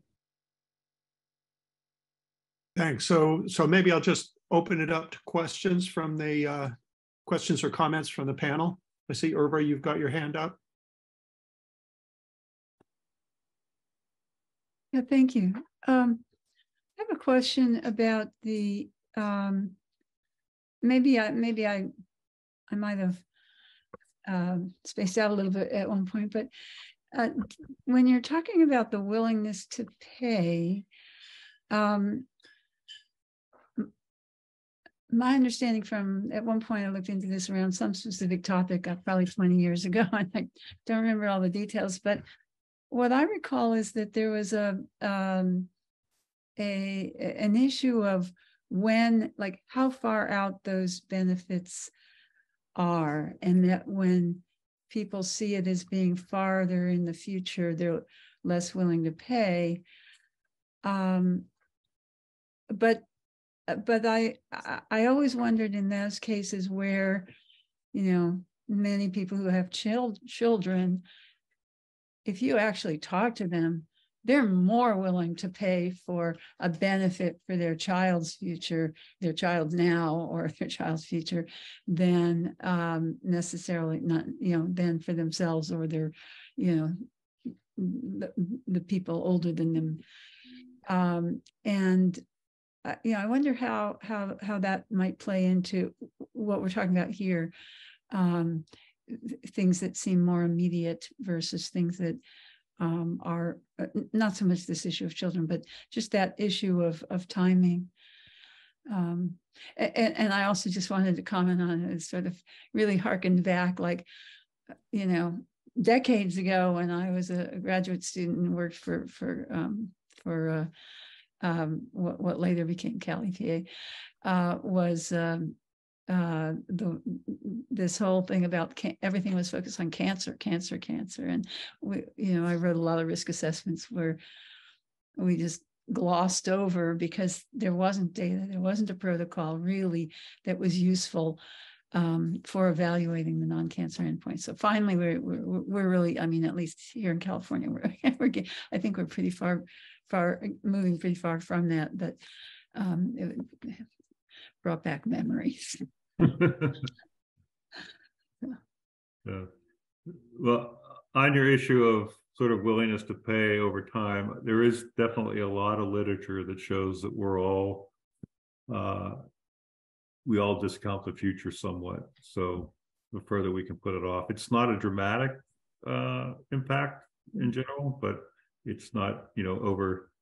If you say you want to, have cancer now, or non-fatal cancer now, or non-fatal cancer, 20 years from now, there's definitely more of a response, a bigger willingness to pay to, if it's now. So that's been repeated many, many times. So and I think economists would say that's sort of the rational response. But which is somewhat. But it's also related to severity too, and how people view some things as being really scary and others being, oh shoot, Yep, that's a good point. We didn't get into it, but oftentimes we have a study or two on a value for a willingness to pay for some health effect, but it's either a less severe type of that health effect, and so because of the scarcity or the dearth of good studies, we often use things that we want to be conservative kind of thing. We make that mistake as well on the valuation side. So there is an approach that Carrie Smith and others have done, so-called preference calibration. And so using a bunch of public health studies stuff, we're able to sort of peg where certain health endpoints come out in a sort of preference calibration side. And so if we have an anchor, say, for chronic bronchitis, and again, that depends on the severity as well, but if we have an estimate for that, we can sometimes, if we know this other health endpoint is worse than chronic bronchitis in people's minds, we might be able to calibrate the willingness to pay based on the data that we do have. We don't do that a lot, but it has been used as a way to fill in the blanks. Yeah, well, thank you, both of you, for your very informative presentations. I do also want to sort of second Bob's comments about the EJ side and how important it would be to try to link that in and not have that be a completely separate sort of, at least I think for CDPH and CARB, that would be something I think we'd want to do as we think about our prioritizations and valuation, that combining cost benefit and the values that our EJ communities may have that may actually differ, and bring up really, whose priority and whose benefit, and putting that a bit more front and center in whatever comes out of this whole process. Yep. Tracy? Yeah, I just wanted to bring it back to opportunities for valuation. I know you put up some priorities out. I just wanted to, I'm not sure if you responded, but the idea that is the valuation accounting for how we might have higher value for health effects in children compared to adults? I don't know if the valuation that you guys have do that, but it seems like, for example, like the value for asthma seems kind of low, and a lot of the non-cancer health effects are lower than mortality. And is it, I guess there's two questions. One, is there an opportunity that they could be higher if there was more research? And what do you think is the highest priority for if, like, for example, someone was going to invest some resources into doing valuation studies to improve the basis of the numbers for that, what you would pick? Good question. So we actually entered into a partnership, the OECD in Paris. It turns out that the EU countries are very interested in benefit cost analysis as well, and they're suffering from the same paucity of studies, etc.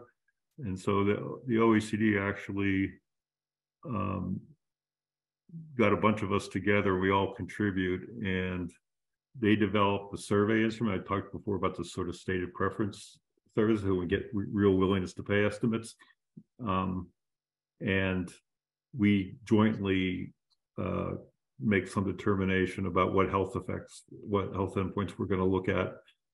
It turns out to be a very cost-effective way to do it. I would be happy or pleased to send the first round of reports that are coming out from the OECD, and we all are interested, I think, in doing a second round this year. So because it is so cost-effective. But what was interesting about that is that we did have a big problem trying to settle on what are the most, highest priority outcomes, because the Europeans don't necessarily have the same regulatory agenda we do. So we were looking at chemicals that we knew were coming up on the horizon, and they have their own. But I think we remain open to suggestions in that regard as well. So we're about to enter that second year, but we think the kids stuff is a particularly fertile area for a lot of reasons. One, there is not a lot of studies. Two, we're beginning to understand how kids are affected by different chemicals and different exposures, etc. So and three, it is helpful from a children's health protection and environmental justice point of view as well. So I don't know. I mean, to me, I try to work backwards from the reg agenda, and given that a valuation study takes at least a year to get completed, that's a minimum. And then if you think about peer review and stuff afterwards, so I'm trying to sort of forecast where we will be with our regulatory agenda in a year and a half or 2 years. But there's certainly big gaps on the kids' side. So even thinking about where the risk assessment community is going to be, is it like obesity or learning disabilities or other things? And for lead and mercury, we've done IQ point losses, but that's such a small. It's a big number from a benefits point of view, but it's still a tiny number compared to the cognitive impacts of heavy metals on kids. So being able to tell a more complete story there would be fantastic.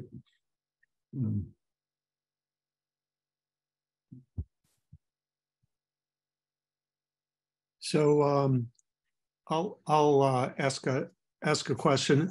One of the themes, in the challenges to valuation, one of the themes I think has been uncertainty, and how you take account of uncertainty in providing a complete picture to policymakers and to the public. We've seen a few examples here, but one thing that occurs to me is, when EPA does health impact assessment, where BenMap is sort of the final stop, or one of the final stops before you get to the policymakers. You know, there's this whole process that goes before it to get to the endpoints that you're willing to make an assessment of, a health impact assessment. And I know Dr. Maniloff through an advisory committee to BenMap, and I know the answer to the question, but I'm gonna ask it anyway. There's, I think it's such a great tool, and it's something that could be useful for the kind of work that CARB is thinking of doing, and it's the sort of thing that could be useful to the broader scientific community. So I know that EPA and Dr. Maniloff, they have a job to get done, and but there's a lot of potential there, I think, to help clarify the uncertainty, to produce estimates that you don't have the time to produce, and in particular, I think of some of the comments that Mike made earlier, the approach of the IPCC, where in one way or another you could just take the different bins, you could make estimates of the health impact assessment, and you could allow people to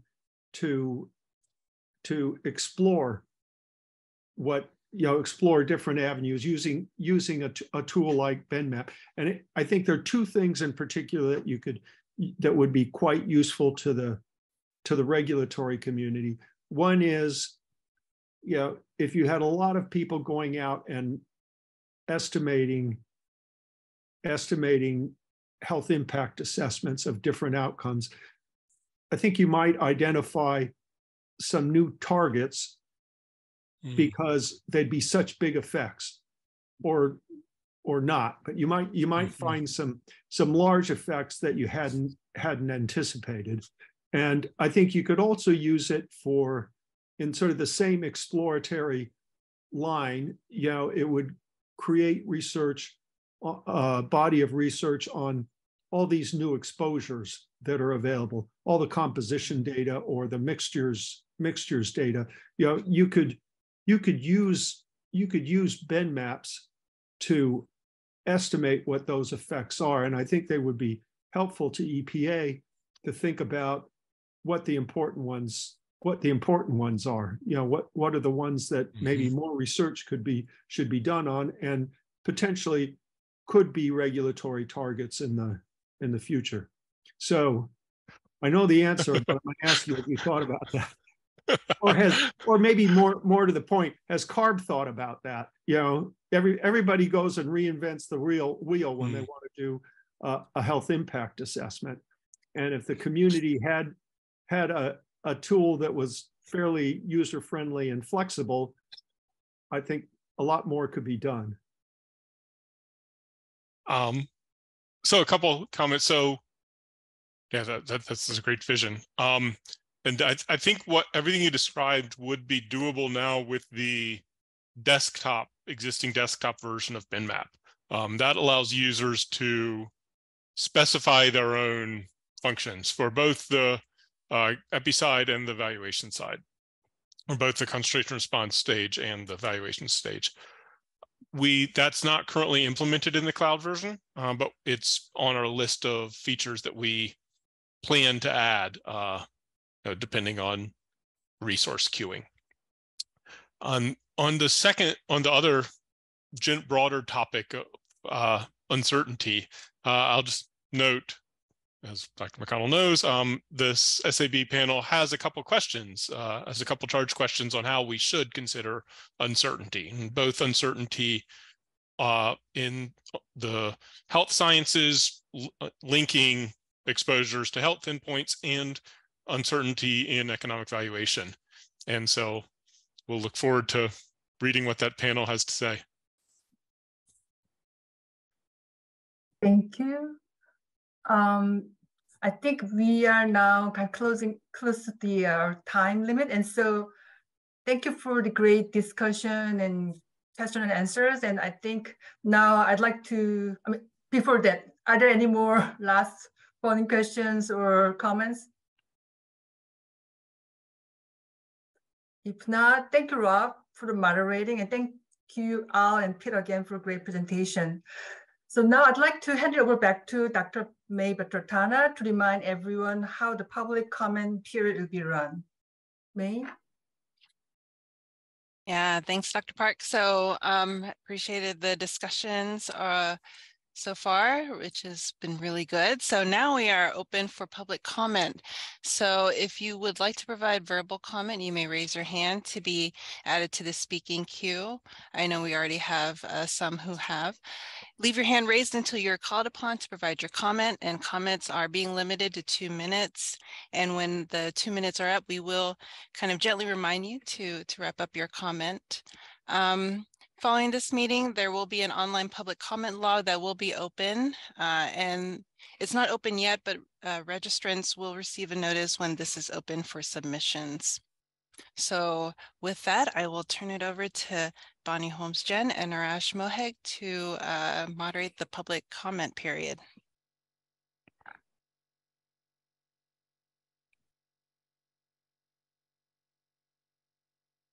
Thank you, May.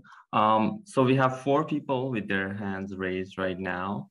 I'm going to call them and also call the people who I'm going to call later in advance so they have a heads up. We are going to remind you to that we have multiple commenters. So if you can stick to the 2-minute time allocated, that would be great. At the end of the 2 minutes, I will give you a reminder that the time is up and if you have any concluding sentence. And also just a reminder that we can only allow you to turn on your microphone, but we cannot turn your microphone on directly. So you have to do that yourself. So we are going to have comments from Jeffrey Kilbreth, James Enstrom, Stan Young, and Christine Wolf in that order.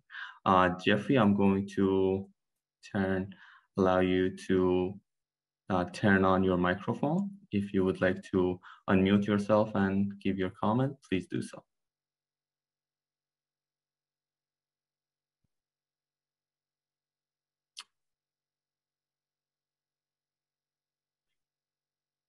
Jeffrey, would you like to unmute yourself and give your comment? Yeah, I'm set now. Sorry. Can you hear me? Yes. Okay. I'm on the Richmond San Pablo AB 617 Community Steering Committee. I guess that makes me a customer of all of this work. And I co-chair the Public Health Subcommittee. Just a few quick reactions that I, would maybe I'll send a longer email about some of these things, but that I think are important for you to be mulling over as you imagine, improving both the research and the guidelines, and the tools, as we were just discussing. Tools are important, simple spreadsheets, things we can actually use in permitting environments, et cetera. Okay, so a couple things, it's very clear to us that we're deficient in understanding health outcomes, but there are priorities here, and we need speed. So the more we can do with mice, the better. I love Dr. Al-Kindi's presentation, we need to really test a lot of chemicals, a lot of emissions to see how much they move certain needles. And then we're much more confident. And we should focus on kids and on seniors in terms of health impacts. I mean, these are the 2 groups that suffer the most in terms of chronic conditions. And it's very clear to us, Richmond is 80% working class. The average income, family income is half the county average. and it's home to the biggest refinery on the west coast of North America. So, you know, we know who's suffering, and it's pervasive. The use of you know, inhalers in schools is off the charts compared to Palo Alto or something like that. So you get the idea. We need focus, and we need a lot more information about health outcomes in the schools and with seniors. Trying to jump in. Your 2 minutes is up. If you have any concluding sentence. Oh, sorry.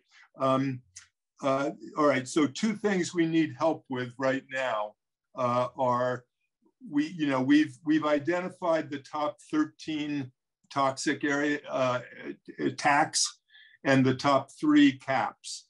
We need help understanding the relative value of reducing different ones. You know, we're writing a community emission reduction plan, and we don't know whether a ton of NOx and ozone reduction is the same or different than a ton of PM 2.5 reduction. Same thing for the tax.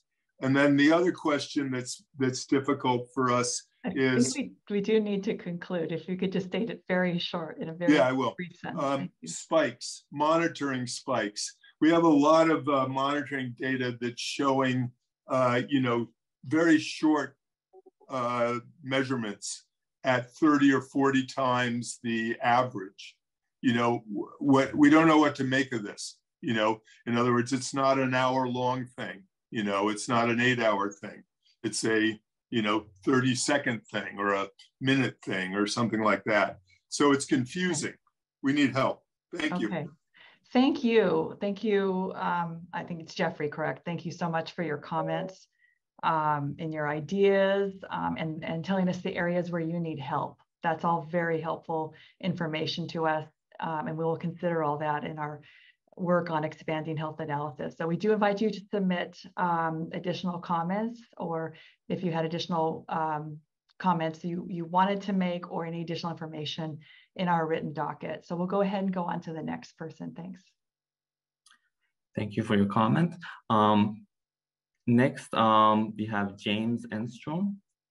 James, I'm going to allow you to unmute yourself. If you would like to give your comment, please unmute yourself.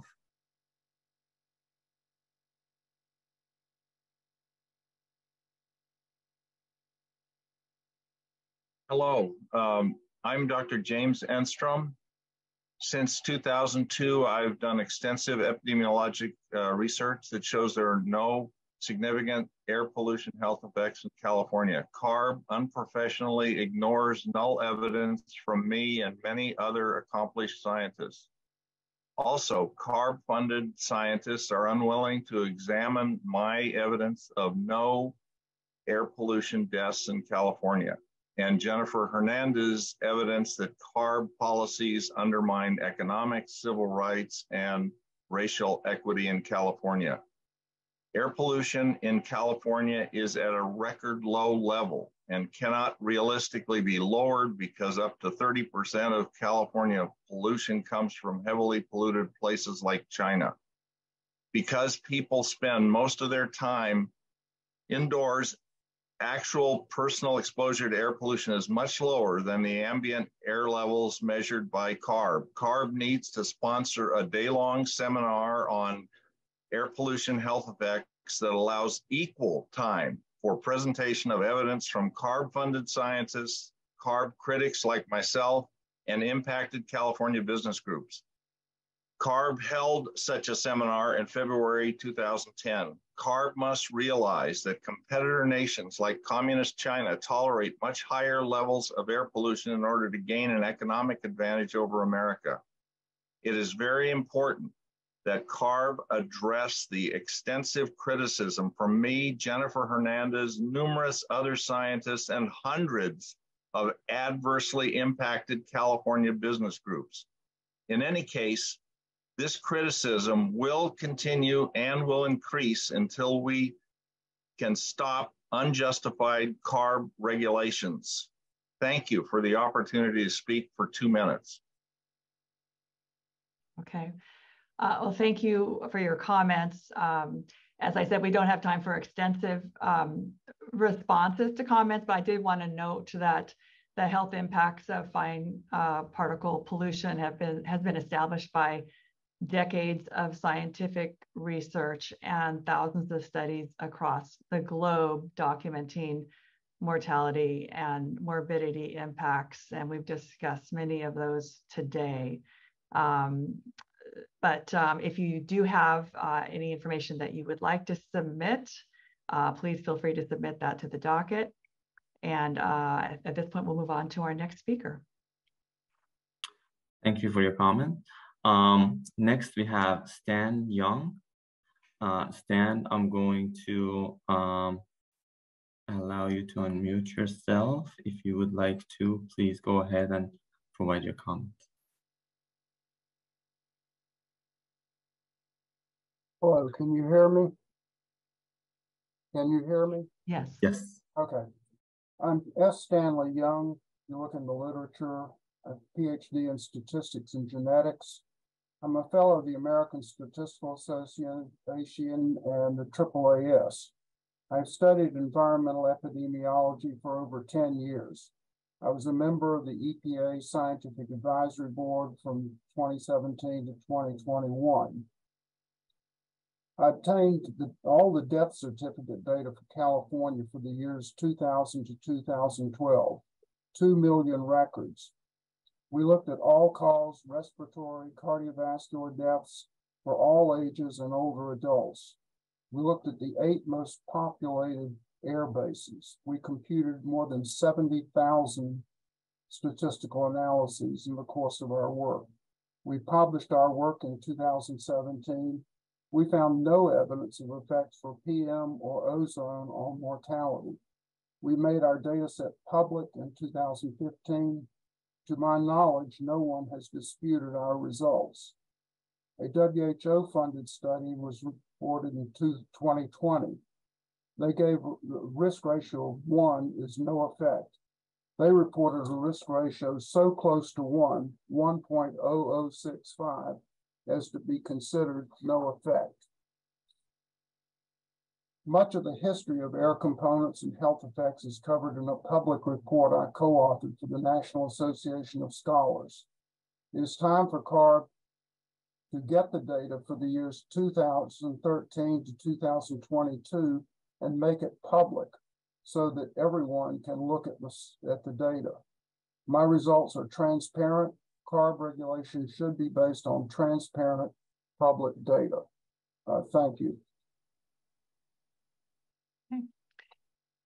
Thank you, Stan, for your comment. And again, the health effects of particle pollution are well established by a large body of scientific evidence, particle pollution and ozone pollution. And this evidence has served as the basis for the state and federal national ambient air quality standards in California, air quality standards. We appreciate your comment. If you do want to provide specific information on the study that you just commented on or other research, you are welcome to submit that to the docket, and we will look at that. So at this point, we can move on to the next commenter. Is there somebody else? Yes. Thank you for your comment. We have 2 more people.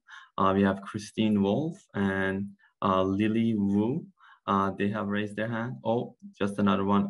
Beverly Deschao. I hope I'm not mispronouncing their name. So Christine, I'm going to allow you to unmute yourself. If you would like to provide your comment, please unmute yourself and do so. Hi, this is Christine Wolf from the California Council for Environmental and Economic Balance. Thank you for the presentations and the discussion today. I have a few comments and questions. First, I'm hoping Research Division could give some clarification on how you plan to move forward on considering the discussion today. We'd submitted public comment during last year's health endpoints update, but there was no additional public process after the initial workshop comment period. And given there's no predetermined process guiding CARB's work in this area under the Clean Air Act or Health and Safety Code, it's important for CARB to clearly communicate to the public what the process would be to make changes to your policies prior to doing so. One specific question for the speakers and panelists. Multiple speakers spoke about the intersection of environmental, economic, and social burdens faced by the same communities.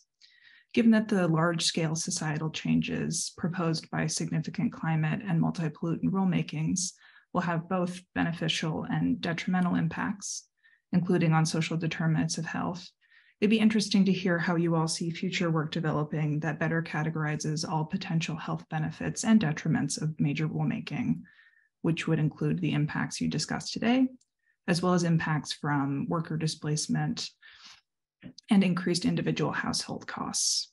This seems particularly important in the context of better understanding and addressing cumulative impacts, susceptibility, and vulnerability. Lastly, I'll note that these kinds of discussions could serve as a helpful educational tool for non-public health experts, but to do so, CARB would need to provide more orientation on how scientific studies are developed, as well as what significance, uncertainty, and causality mean and how they're accounted for. Thank you, and we look forward to hearing continued information from CARB and public health experts on how to address these important issues. Okay. Thank you so much for your comment.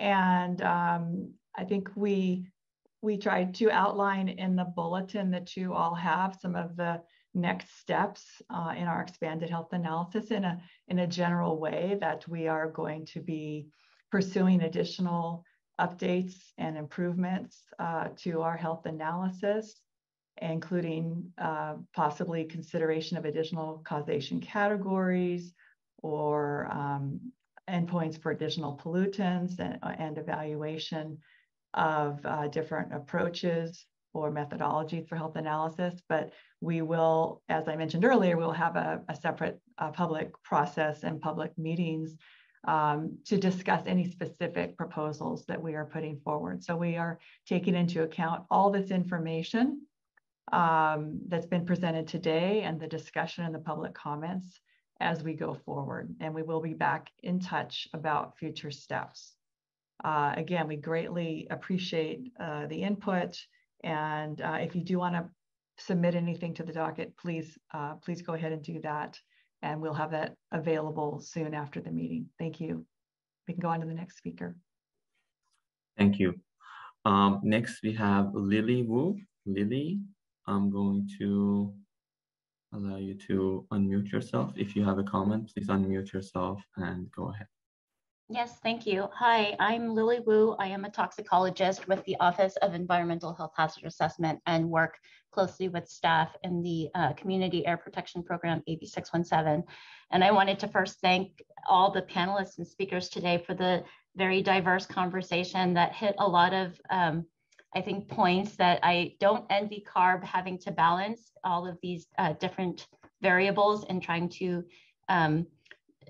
formulate how health outcomes and their valuation really fit into this bigger picture. Some of the things that I thought were particularly necessary to uplift and consider for your balancing act is that while models answer some questions that are very hard to do in real life, I think that there is the complement of risk assessment. And while it's not a perfect science also, I think that both are necessary. So to the point of some of the speakers about the length of time it takes to get empirical data to figure out some of these health outcomes, which are very diverse, cancer and non-cancer as two major headings, but even to tease out some of the non-cancer health outcomes, such as asthma, birth outcomes, neurodevelopmental, mental health type issues, to tie that to air pollution, I think is difficult at best, even near impossible in my mind, because as a toxicologist, we have different routes of exposure for our, toxicants in our environment. And so to that effect, for recognizing that we're staying within the airspace, I just really highly encourage trying to think about teasing out some of those complex mixtures, because while we do understand some things about specific chemicals, we really need to advance the science of complex risk assessment as well. So I see my time's almost up, but I just hope that there's a balance to all of this. Thank you so much, Lily, for your comments, and we look forward to continuing to work with you and our agency partners, and appreciate you pointing out the complexities of mixtures, and we will certainly take that into account. I think we can move on if there are any more public comments, or else we can move to our closing comments of our panelists. Are there other public speakers? We have one. Okay, now two. Okay, I think we're gonna have to cut it off at these two then. Okay, this will be the last so two. The first would be Beverly, and next one would be Jet Holtzman. Beverly, I'm going to allow you to unmute yourself. If you would like to, please unmute yourself and provide your comment. Hi, this is Beverly Deschaux. I'm the president of the Electric Auto Association of the Central Coast. And all of these studies to prove that we have a problem with air pollution are like saying, are the studies to show that smoking was a problem. There's one thing that's causing all of this, and that needs to be addressed. The environmental justice issues in Los Angeles, there are oil wells down there, gas being pumped right now in the urban areas. We need to close them down. We need to stop burning fossil fuel. That's the answer to all of it. These other things are like the child goes into the kitchen and oh, there's a fire on the stove. Oh, well, what can we do? Maybe we could put heat sensitive gloves on the child so they don't, oh wait, the kitchen's on fire. Oh, okay, send the child out and put in some box fans. Oh wait, no, outside, no, the whole forest is on fire. The planet is on fire. The IPCC report says that. We need to just have all of the people who are for these health initiatives to be speaking to CARB about actually stopping the use of fossil fuel. The governor just vetoed a bill that was passed by both houses of the legislature that would allow for EV charging in multifamily housing where half the people of California live. That's an environmental justice thing. They can't charge there, so they can't get electric vehicles, so they can't reduce the pollution from the electric vehicles, which 41% of California's emissions are coming from vehicles. On the Central Coast, 70% of emissions are coming from vehicles, and people can't get them because they can't charge at home. Please, the issues are so much larger, and I realize that you are oriented towards health, and I'm sorry that no, I'm not sorry. No, I think that we need to be speaking for closing down the burning of fossil fuel and transitioning to renewables. Thank you for your work, and please up it to the bigger picture. Thank you. Thank you for your comments. And we certainly are working very hard at CARB, both on reducing air pollutants and reducing climate change impacts. And so they are difficult challenges ahead of us. Thank you for your comments on that. So we will have our last speaker now. I believe that's Beverly Deschaux. Is that correct? No, that was I'm sorry. Yes. Previous. Okay, I'm sorry. We have Jet Holtzman. Jet, I'm going to allow you to unmute yourself. If you have a comment, please go ahead. Thank you so much, and thank you to all participants for your great presentations and discussion today. My name is Jed Holtzman. I'm a senior associate with RMI.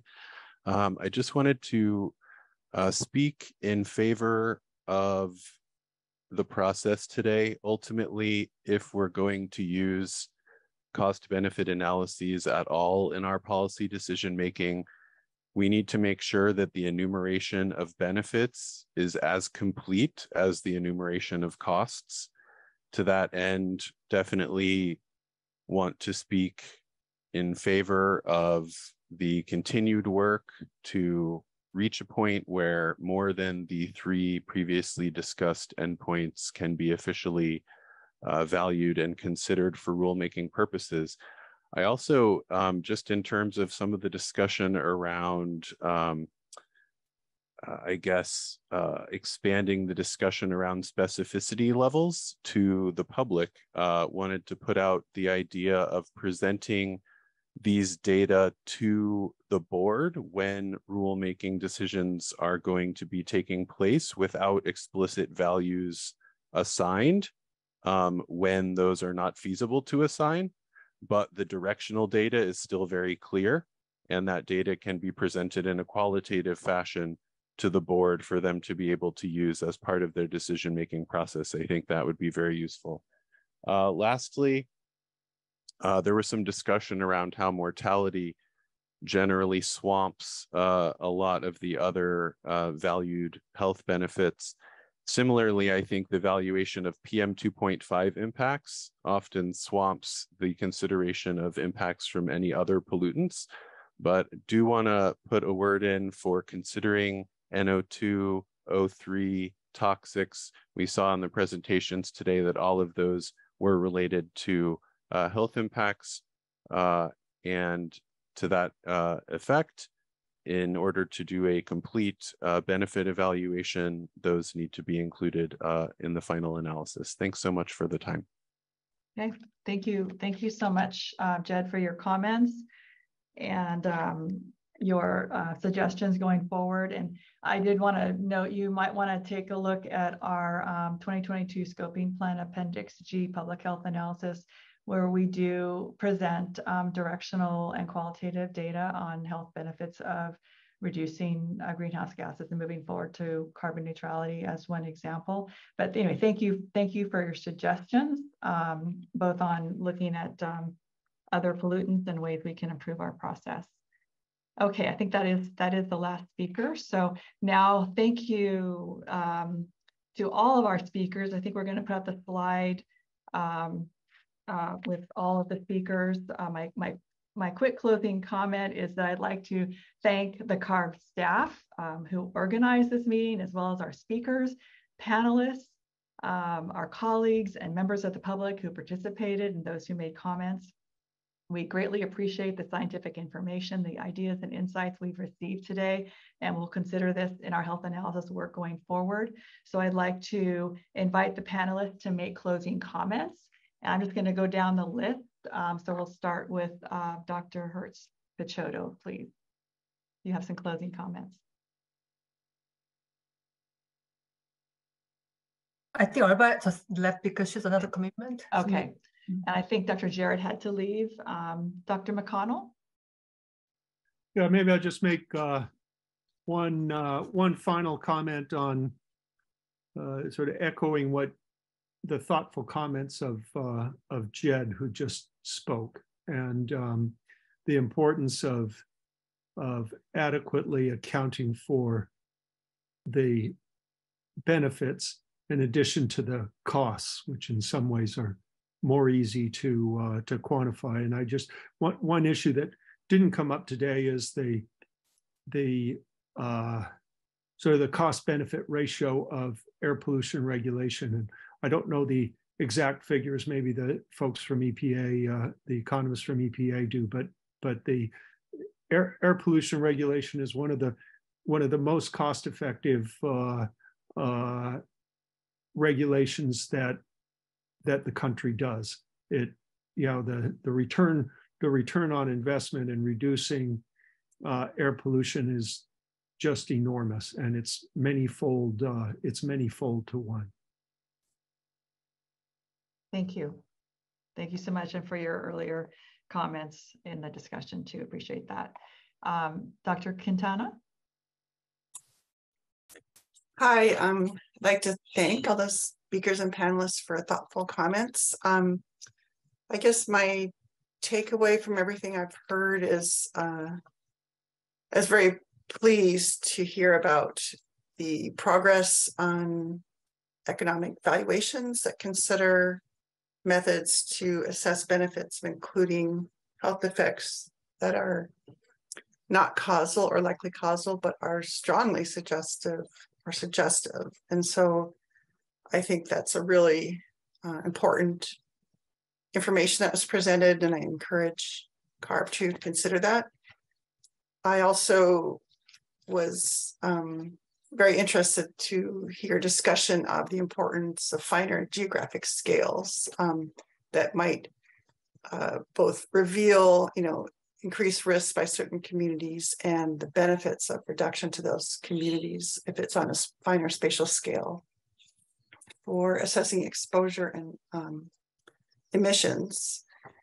And also comments about assessing and quantifying and trying to apply, as I think Dr. Woodruff said at the end, methods that account for increased risks and impacts on certain ethnic and racial groups.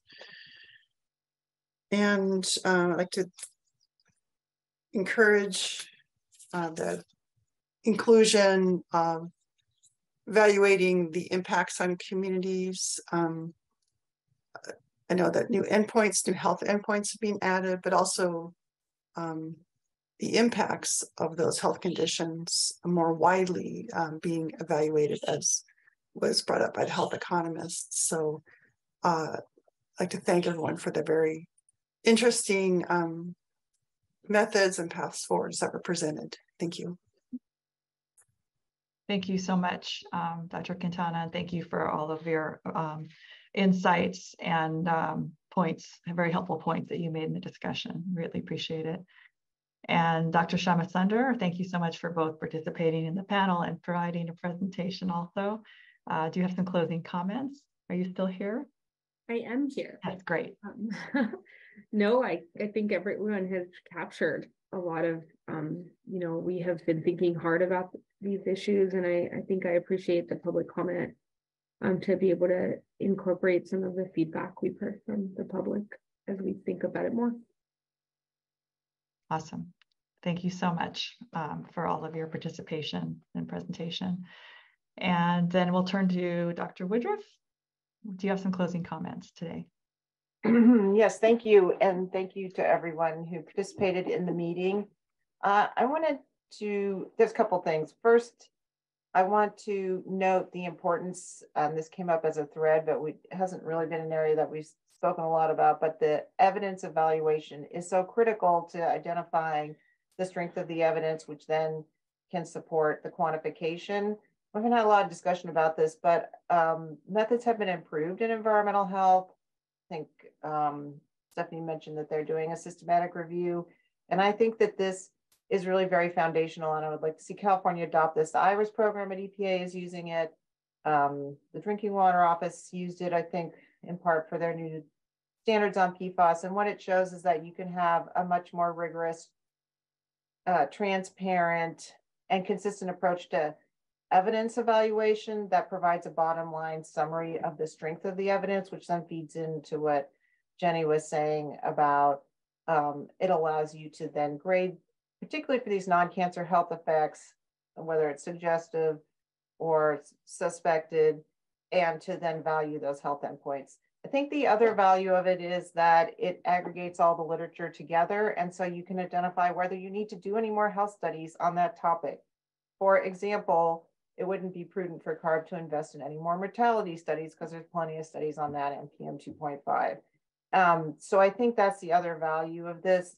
I feel like that's the same thing about birth weight and pregnancy outcomes. There have been, I don't know how many there's, but there was the systematic review that was presented. I know we've done our own reviews. There's dozens of studies. I would suspect that the reason that EPA's evaluation is suggestive is because their evidence evaluation methods for the criteria air pollutants are not really concordant with best practices and systematic reviews. I know that's a little bit provocative, but I think that if you used a better method, you would see a stronger evidentiary basis for that. And the value is then you can put research into these other health effects and other air pollutants that currently are undervalued. So I feel like even if you weren't going to do more on PM 2.5, because you have all these other air toxics, some of the people talked about this.